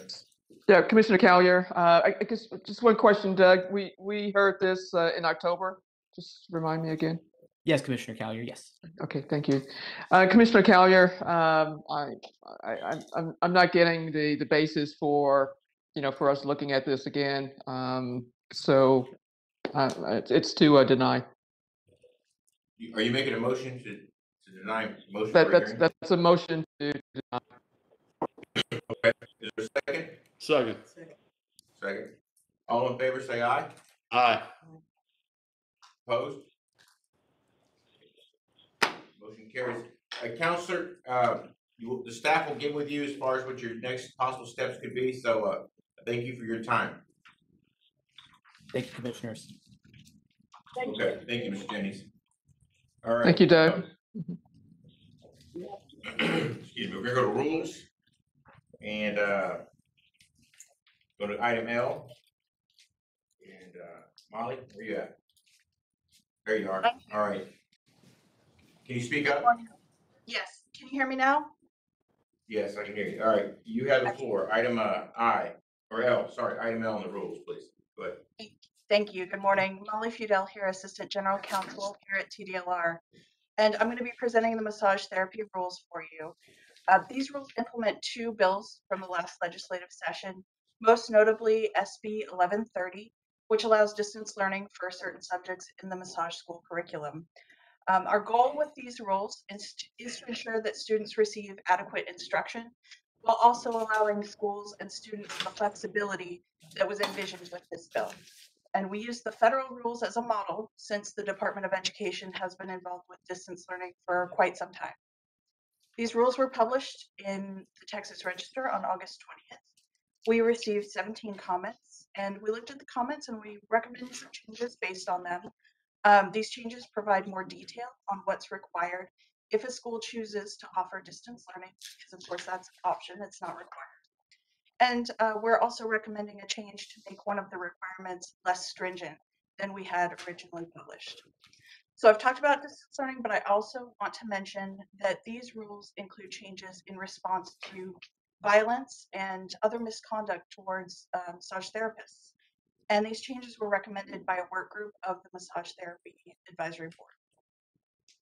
The advisory board as a whole met on October 18th, and they recommended adopting these rules, including the distance learning rules, with the changes that I just outlined. Staff also recommends adopting the rules with an effective date of January 1st, 2022, and I'm here for any questions that you might have. Good. Any questions? Entertain a motion? Thank you, Molly. This is Commissioner Callier. So the changed language for pertaining to the distance learning, because I noticed that a lot of the comments that came in was tied to, I believe, fraud might have been some of the concerns tied to distance learning. So so confident that we've addressed that clearly. Yes, we are. We have requirements in there to accurately track hours, to properly identify the student, and make sure that they participate. Okay, all righty. And the board was in agreement to that changed language too. Thank you. And then you made a statement about one being less stringent. If you can go into a little bit more detail with that one. Sure. So that was a requirement for schools that have already been approved for distance learning to get additional approval if they want to change the method of delivery for that distance learning or expand their course offerings. And we're changing that so that they don't have to get approval beforehand. They'll just notify us afterwards if they want to make that change. And so what's the time period in which they notify afterwards? We don't have that specifically, but it's a reasonable time, reasonable amount of time. Okay. And what's reasonable? Just forgive me, I just had to ask that question. What's reasonable? So that's very dependent on the circumstances. That's something that lawyers are pretty comfortable with. It takes into account a bunch of different factors. A lot of times, thinking about things like the winter storm, what was reasonable then is not necessarily reasonable at other times. So we're leaving it kind of open to allow that flexibility.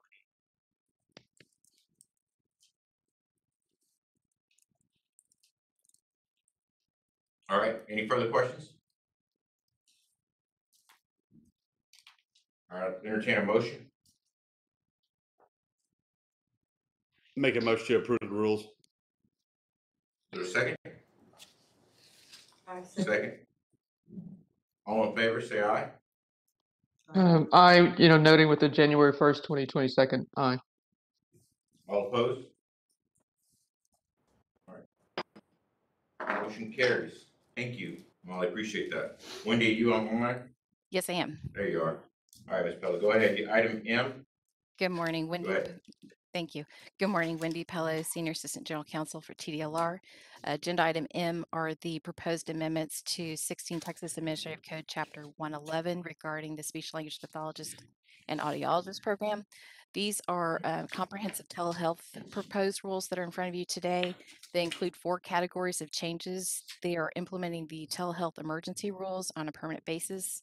They're implementing Senate Bill 40 from the 87th legislature regular session, and that's the telehealth bill that affected TDLR's health-related programs. They're including changes as a result of the 4-year rule review related to telehealth and telesupervision, and then they make 4th categories reorganization and eliminating duplicate type provisions. The proposed rules were published in the Texas Register on September 10th for open for public comment, and that public comment period closed October 11th, 2021. The department received 3 comments during that time period, 2 in support, 1 was suggesting a change. The department did not make any changes in response to those public comments. The speech language pathologist and audiologist advisory board met on November 2nd to discuss the proposed rules and the public comments, and the advisory board recommended that the commission adopt the proposed rules as published. The department is also recommending that the commission adopt the proposed rules as published, but with an effective date of December 30th, 2021. Usually we have our rules effective on the 1st or the 15th of the month. In this case, we're asking for an effective date of December 30th, 2021, and that is because the telehealth emergency rules that the commission previously adopted will expire on December 29th, 2021. So for the rule package you have before you, we're asking for an effective date of December 30th, 2021. Happy to answer any questions. Thank you, Wendy. Any questions? So move. No. So move was December 30th, 2021 motion. Well, I wasn't going to spend too much time. She's hit the nail on the head. Absolutely. Telehealth is something that is expiring based on the governor's emergency order. In order for us to maintain the future, thank you for your explanation, but that's how healthcare is going to be delivered. And everyone should be included under that umbrella, not just doctors, nurses. Every single licensed professional should allow Texans to be seen via telehealth and get paid for it. So, Thank you, Dr. Callis. I appreciate it. yeah, Commissioner Collier seconds, and I was going to say that I think this is a win as well for the telehealth component, so I appreciate that. All in favor, say aye. Aye. Opposed? All right, motion carries. All right, Wendy, item N. Again, Wendy Pello, Senior Assistant General Counsel for TDLR. Agenda item N is the proposed rules under 16 Texas Administrative Code Chapter 112 for the hearing instrument fitters and dispenser program. Again, these are comprehensive telehealth rules. These proposed rules are also make 4 categories of changes. They too also implement the telehealth emergency rules on a permanent basis for this program. They implement Senate Bill 40. They include changes as a result of the 4-year rule review related to telehealth, and again, they also make reorganization changes. The proposed rules were published in the Texas Register on September 10th for open for public comment, and the public comment period closed October 11th, 2021. The department did not receive any public comments in response to the proposed rules. The hearing instrument fitters and dispensers advisory board met on November 9th, 2021 to discuss the proposed rules, and the advisory board recommended that the commission adopt the proposed rules as published. And again, the department is recommending that the commission adopt the proposed rules as published. And again, in this case, with a December 30th, 2021 effective date, and that is because the emergency telehealth rules for this program expire on December 29th, 2021. So for the rules in front of you today, we're asking for adoption with an effective date of December 30th, 2021. and I can answer any questions. Motion? So moved with the effective date of 12/30/2021. This is Commissioner Callier. All right. Second, Commissioner Yep, Kelly. Wendy. All in favor, say aye. Aye. Opposed? All right, motion carries. Wendy? Okay, agenda item O, again, Wendy Pello from TDLR. These proposed rules is a proposed amendment to an existing rule under 16 Texas Administrative Code Chapter 16. Those are the procedural rules of the commission and the department. And the specific change is being made to Rule 60.24, which is a rule about the advisory boards. And the proposed rules are updating the list of the department's advisory boards and their abolishment dates as required by Texas Government Code Chapter 2110. The proposed rules were published in the Texas Register, open for public comment on October 1st, 2021, and the public comment period closed November 1st, 2021. We received one comment during the public comment period, and the department did not make any changes in response to that comment. There isn't an advisory board for Chapter 60 rules, and so the department is requesting that the commission adopt the proposed rules for 60.24, and then in this case with an effective date of January 1st, 2022. Thank you, Wendy. Any questions or comments? Make a motion? I make a motion to adopt the proposed rules, January, what was the date?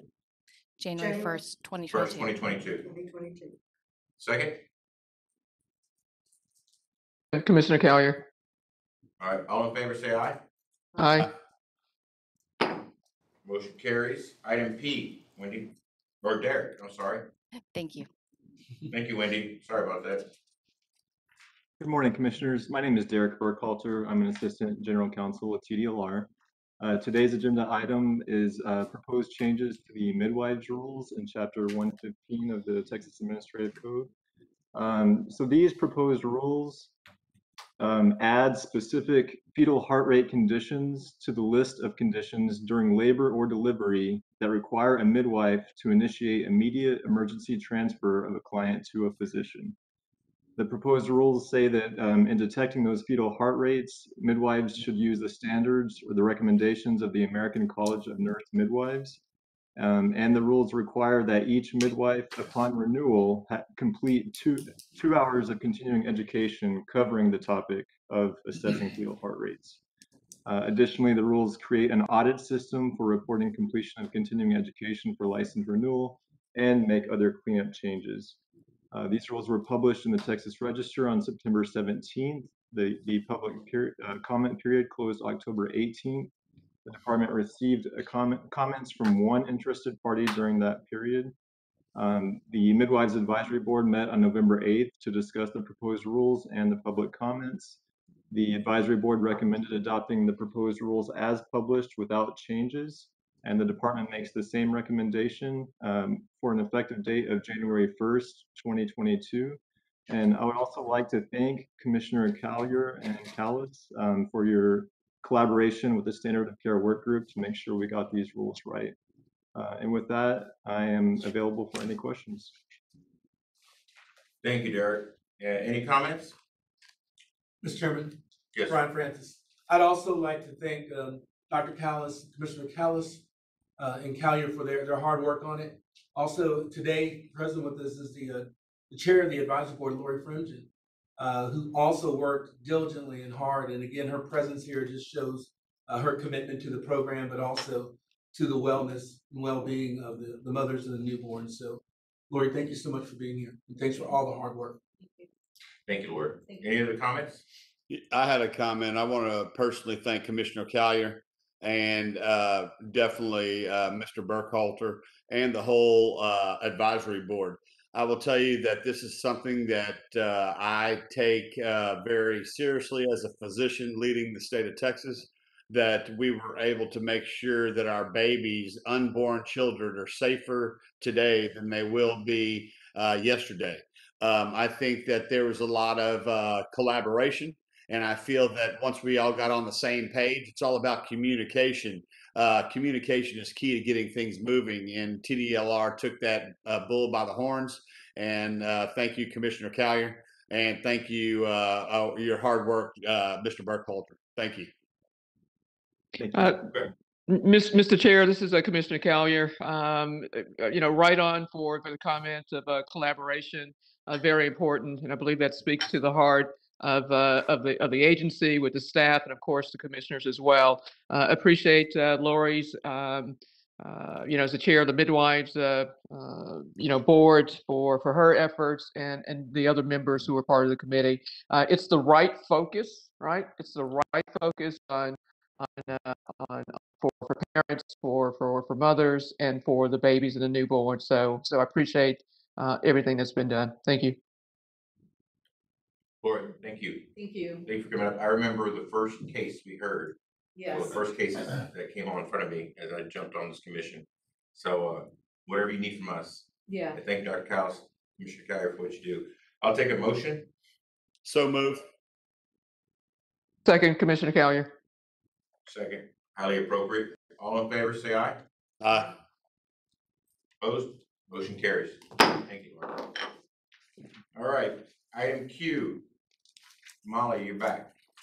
I am. Thank you so Nice, much. nice view behind you. I gotta hear that, Molly. Like the view. Thank you. It's beautiful. All right. Good morning. Molly Fudel, Assistant General Counsel here again, and I'm going to be talking about the cosmetology rules. These are the first rules that we're going to be presenting to you that will implement HB 1560, which is TDLR's sunset bill, as you know. This bill did a bunch of things. It combined the barbering and cosmetology programs here at TDLR, and it also discontinued the instructor license. So as of September 1st of this year, an instructor license is no longer required to teach at a barbering or cosmetology school. And at some point in the coming months, the instructors are going to be transferred to a practitioner license. So for example, a cosmetology instructor is going to be issued a cosmetology operator license, and a barbering instructor is going to be issued a Class A barber license. So in the meantime, we are reducing the license renewal fees for instructors to match the renewal fee for the license that they're ultimately going to be issued. That way they're not having to pay to renew until they get this new license. In addition to that, this rule package removes references to WIG specialty certificates, as those licenses were deregulated under HB 1560. The rules were published in the Texas Register on October 8th. We received 9 comments. All of them were outside the scope of the proposed rules.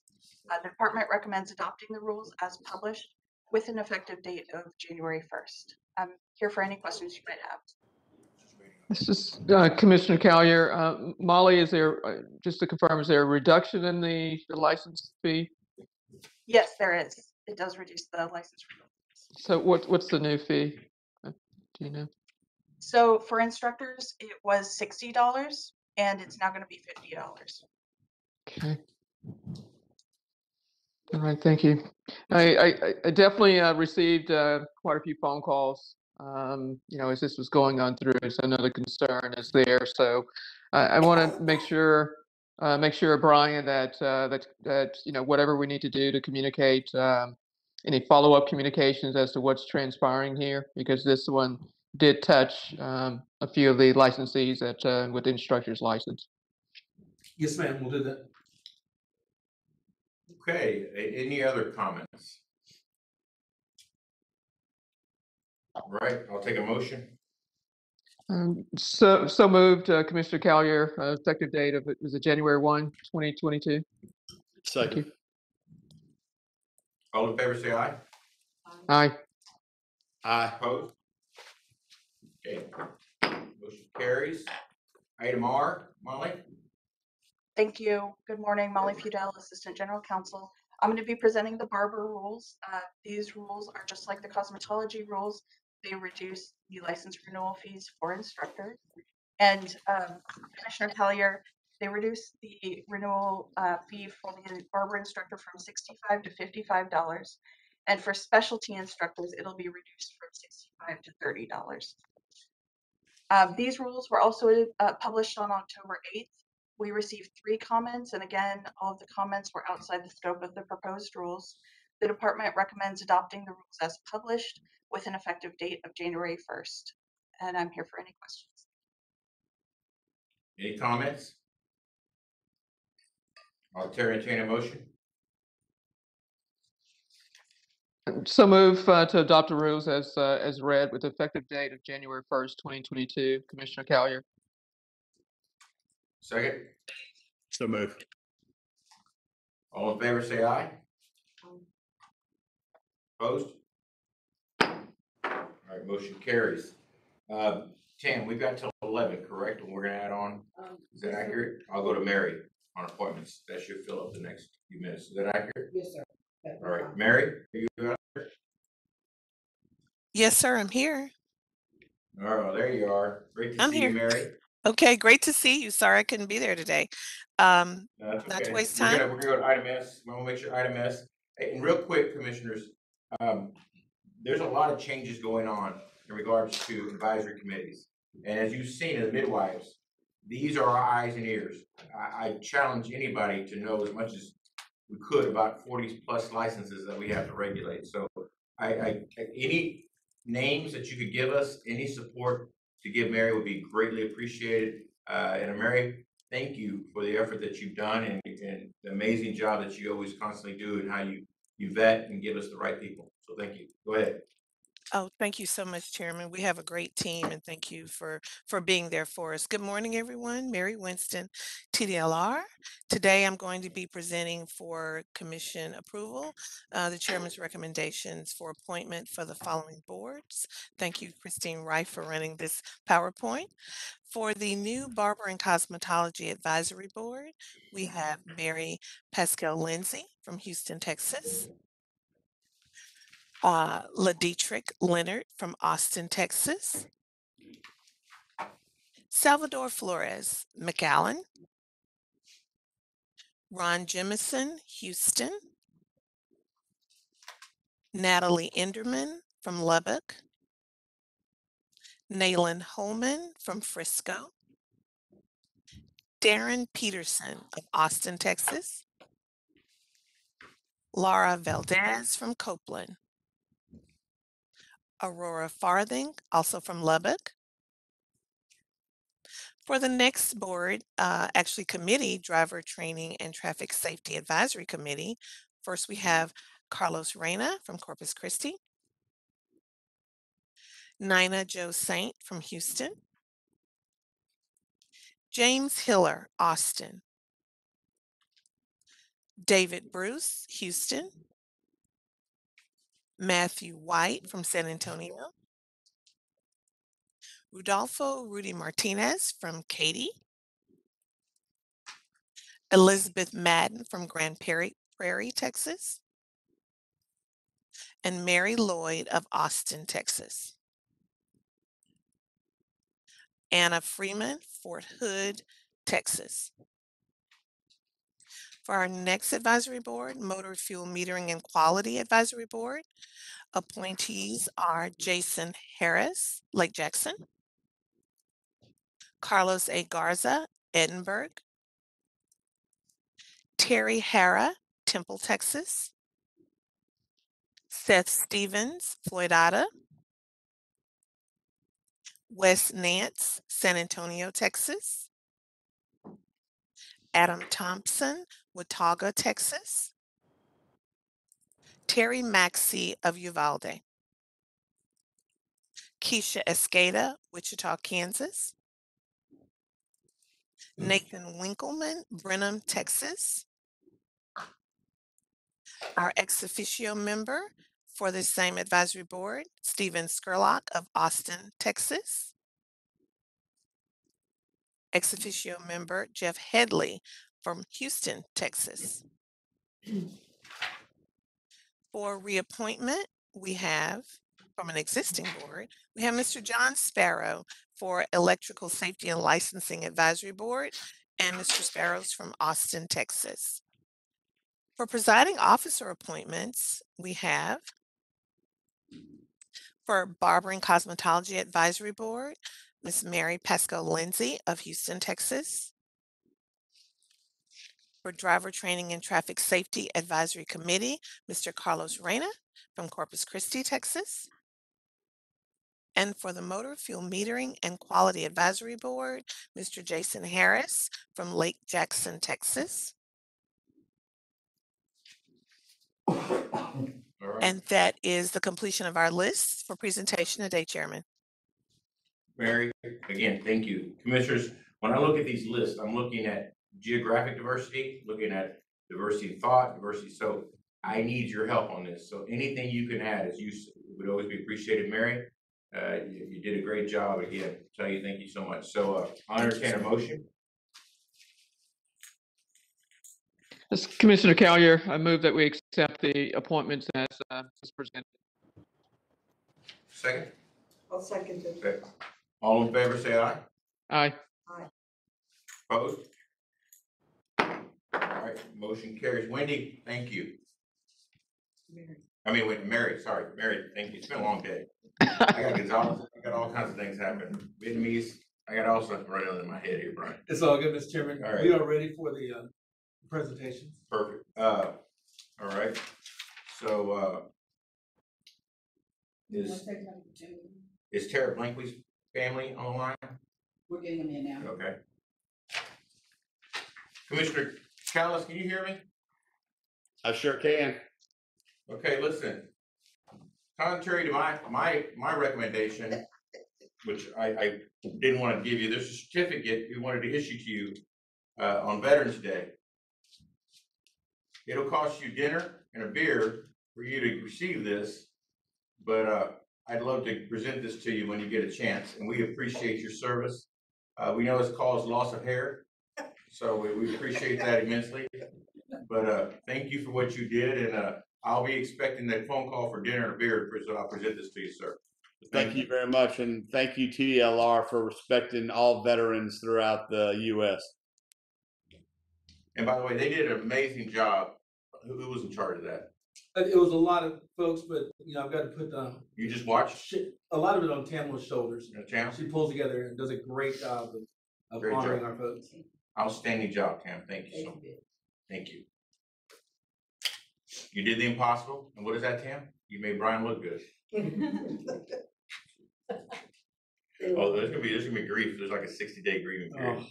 All right. Mr. Chairman, we have the Blankley family present along with Ms. Hathaway from the Alamo School. I can't hear you. What are their names? The Blankley family, Cynthia Blankley. Okay. Miranda Blankley, and Lydia Howie. Miranda, can y'all hear me? The Blankley family, can you hear me? Good. All right. Thank you so much for your time. I'm going to read something and I'm going to make some comments. Can I tell you how our prayers are with you and your family? And we just pray for comfort. So let me read this for you if you don't mind.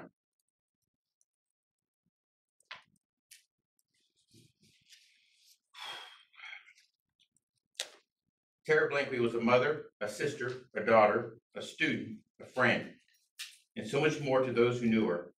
She was also a warrior, fighting the obstacles that stood in the way of an education and a good life for her and her son. Sadly, although she tried her hardest, she was unable to vanquish her biggest foe, cancer.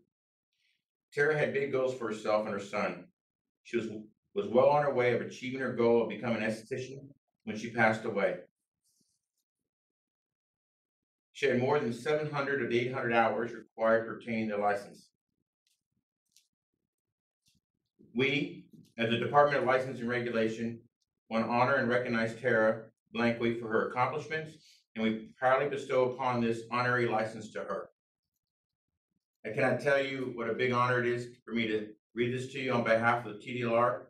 Again, my prayers for comfort for your family, and to know that she's not forgotten, and we appreciate the time that you're giving us today.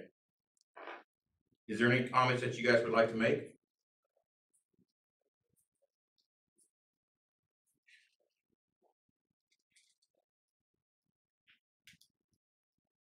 Can they hear me, Tam? For the family. Lydia, is that you?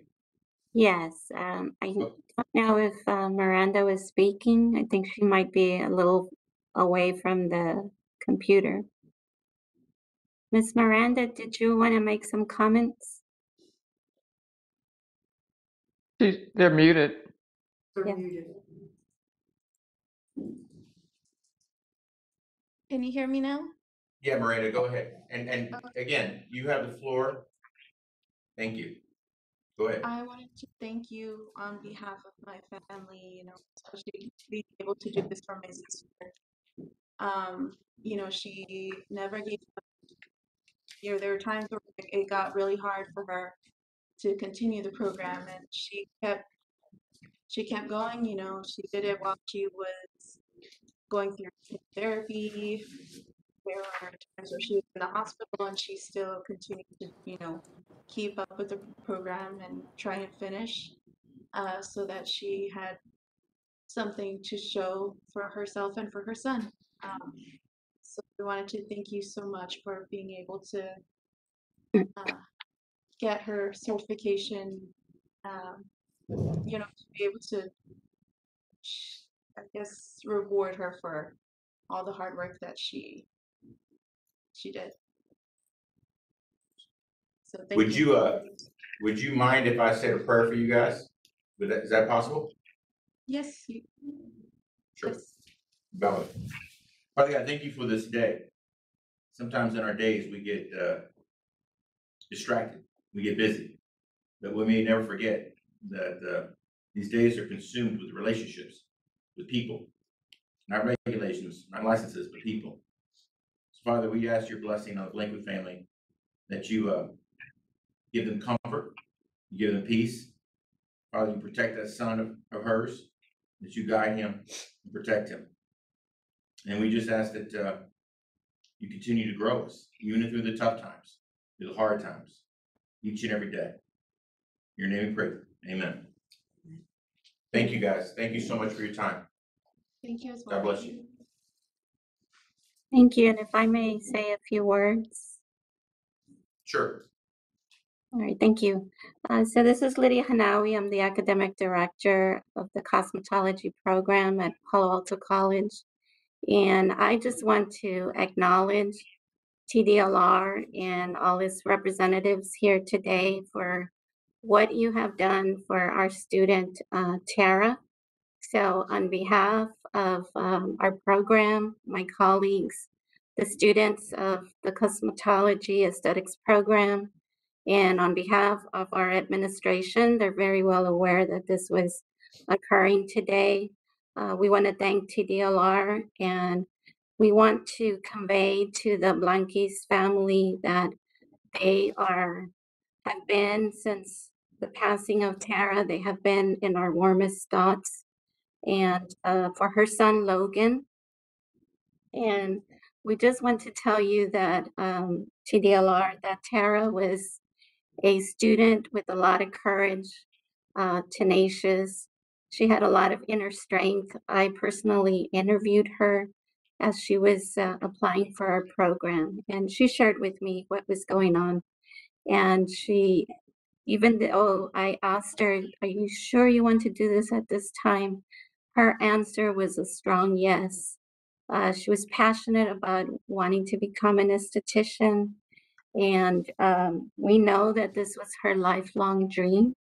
And so with the honorary certificate that we just found out you will send to our school, we want to share with you that that honorary certificate will forever be on the walls of our aesthetics lab, so that she can be an inspiration to future students that we have on our program. And we will share the story of Tara and share that despite the challenges that life brings, that you can stay focused on your goals and your dreams. So again, we want to thank you, TDLR, for this acknowledgement, and thank you for all that you have done for Tara. Lydia, thank you. Thank you so much for your You're comments. God bless. Thank you, Blake family. Thank you. Okay. Mr. Francis, I think we're going to go on to item U, staff reports, please. Absolutely, Mr. Chairman. I was going to check with Tamala and the team to make sure that we're okay in terms of public comment. We had no public commenters confirmed. We did send invites out, but I don't have anyone waiting. Okay. So I'm going to assume we have no public comments. Thank you so much. Thank you so much. Mr. Chairman, Brian Francis, Executive Director with TDLR. It's really good to be here. That presentation to that beautiful family was amazing. One of the things that the team had shared with me is that Tara was able to earn a 2-year scholarship for her 6-year-old son Logan at Alamo College. So, I mean, she's given to him that gift of education and courage and inspiration, and it really makes me proud that we're able to do these things as an agency. It shows our heart for folks, and I think that's something that really defines TDLR. I'd like to start with Deputy Executive Director Mike Ayers-Mendez to give just a brief overview on the Veteran Committee meeting and Veterans Day program that we have, Mike. Thank you. Chairman, Commissioners, Mike Ayers-Mendez, Deputy Executive Director.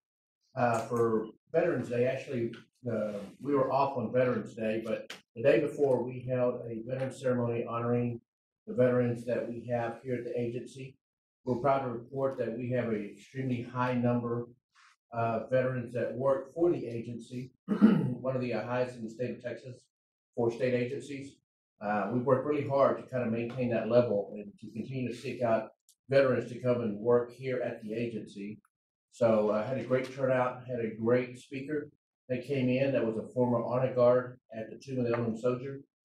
Provide a lot of great information, so it was really good to be here for that. So we do want to recognize, of course, Dr. Callis for his service as well in as a veteran to this great country. So just want you to know that we'll continue to work hard and work towards increasing our numbers in veteran services. The target for all state agencies is 20% of our employment. So we still have a ways to go, but we're definitely working hard to get there. Mike, thank you very much. Mike, could you also do a quick introduction of one of your newest members to your team, and then we'll have David segue to a very high-level discussion on Texas licensing. So I'll start off at a low level with my CIO. I want to let you know that I want to introduce to you John Fowler, who's our new Chief Information Officer. John started with us October 15th, came with us from the Texas Workforce Commission, and he was there for about 17 years. Did a lot of work at the Texas Workforce Commission.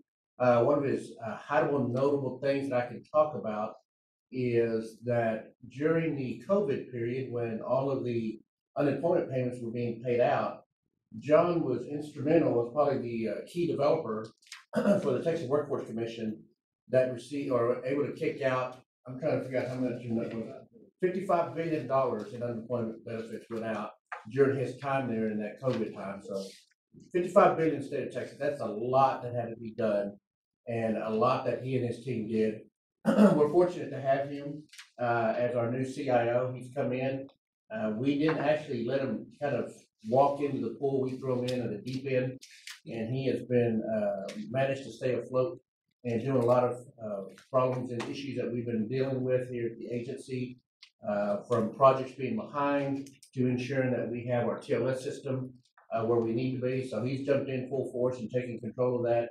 And so I did want to be able to introduce to you and allow you to now meet our new Chief Information Officer, John Fowler. So I'll open it up in case he has anything he'd like to say to you.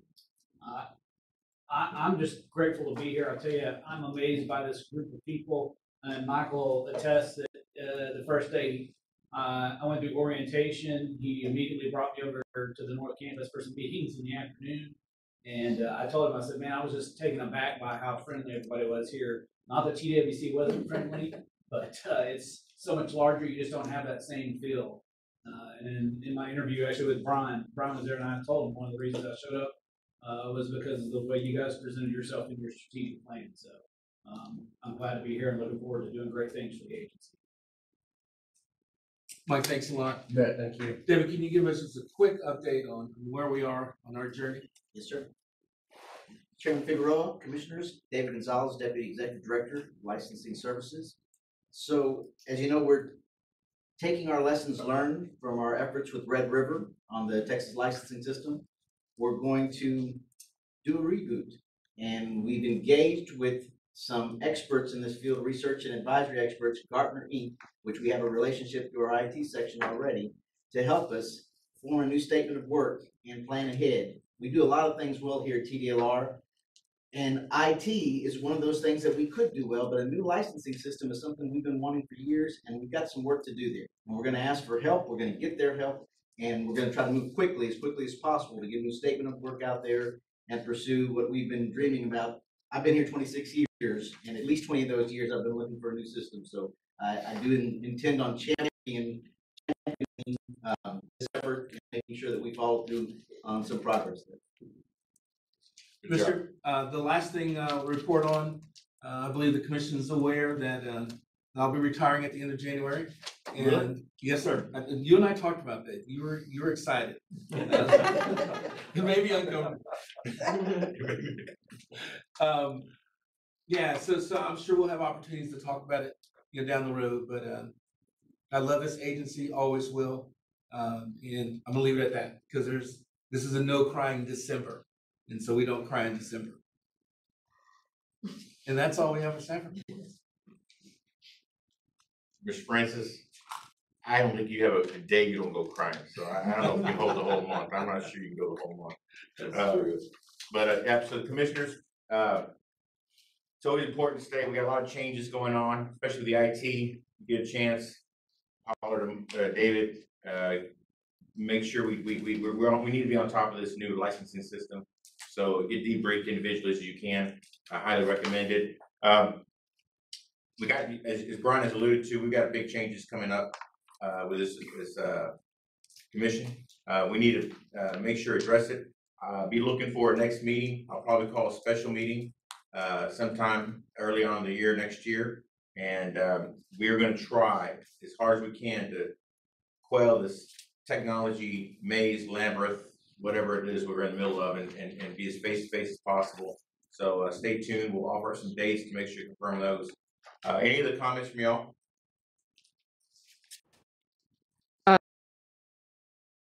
Mr. Chairman, just fabulous support by the staff today, so I appreciate everything. Absolutely. Tam, we'll get a meeting out within the next day or so. Yes, sir. Okay, we'll give us the end of the week to get the meeting date for the next time. And I want to make sure you guys can be here in person. I want to see y'all's bright and shiny faces in 3D. So that'd be great. And then as well as special session. Anything else? Tam, did I cover everything or did I miss anything? No, sir. All right. Have a great Christmas. If I don't see you, God bless you guys. And have a happy new year. And thank you for what you guys do. Thank you for your effort. Thank you for your time this morning. Each and every one of you. Much appreciated. Thank you. Meeting's adjourned.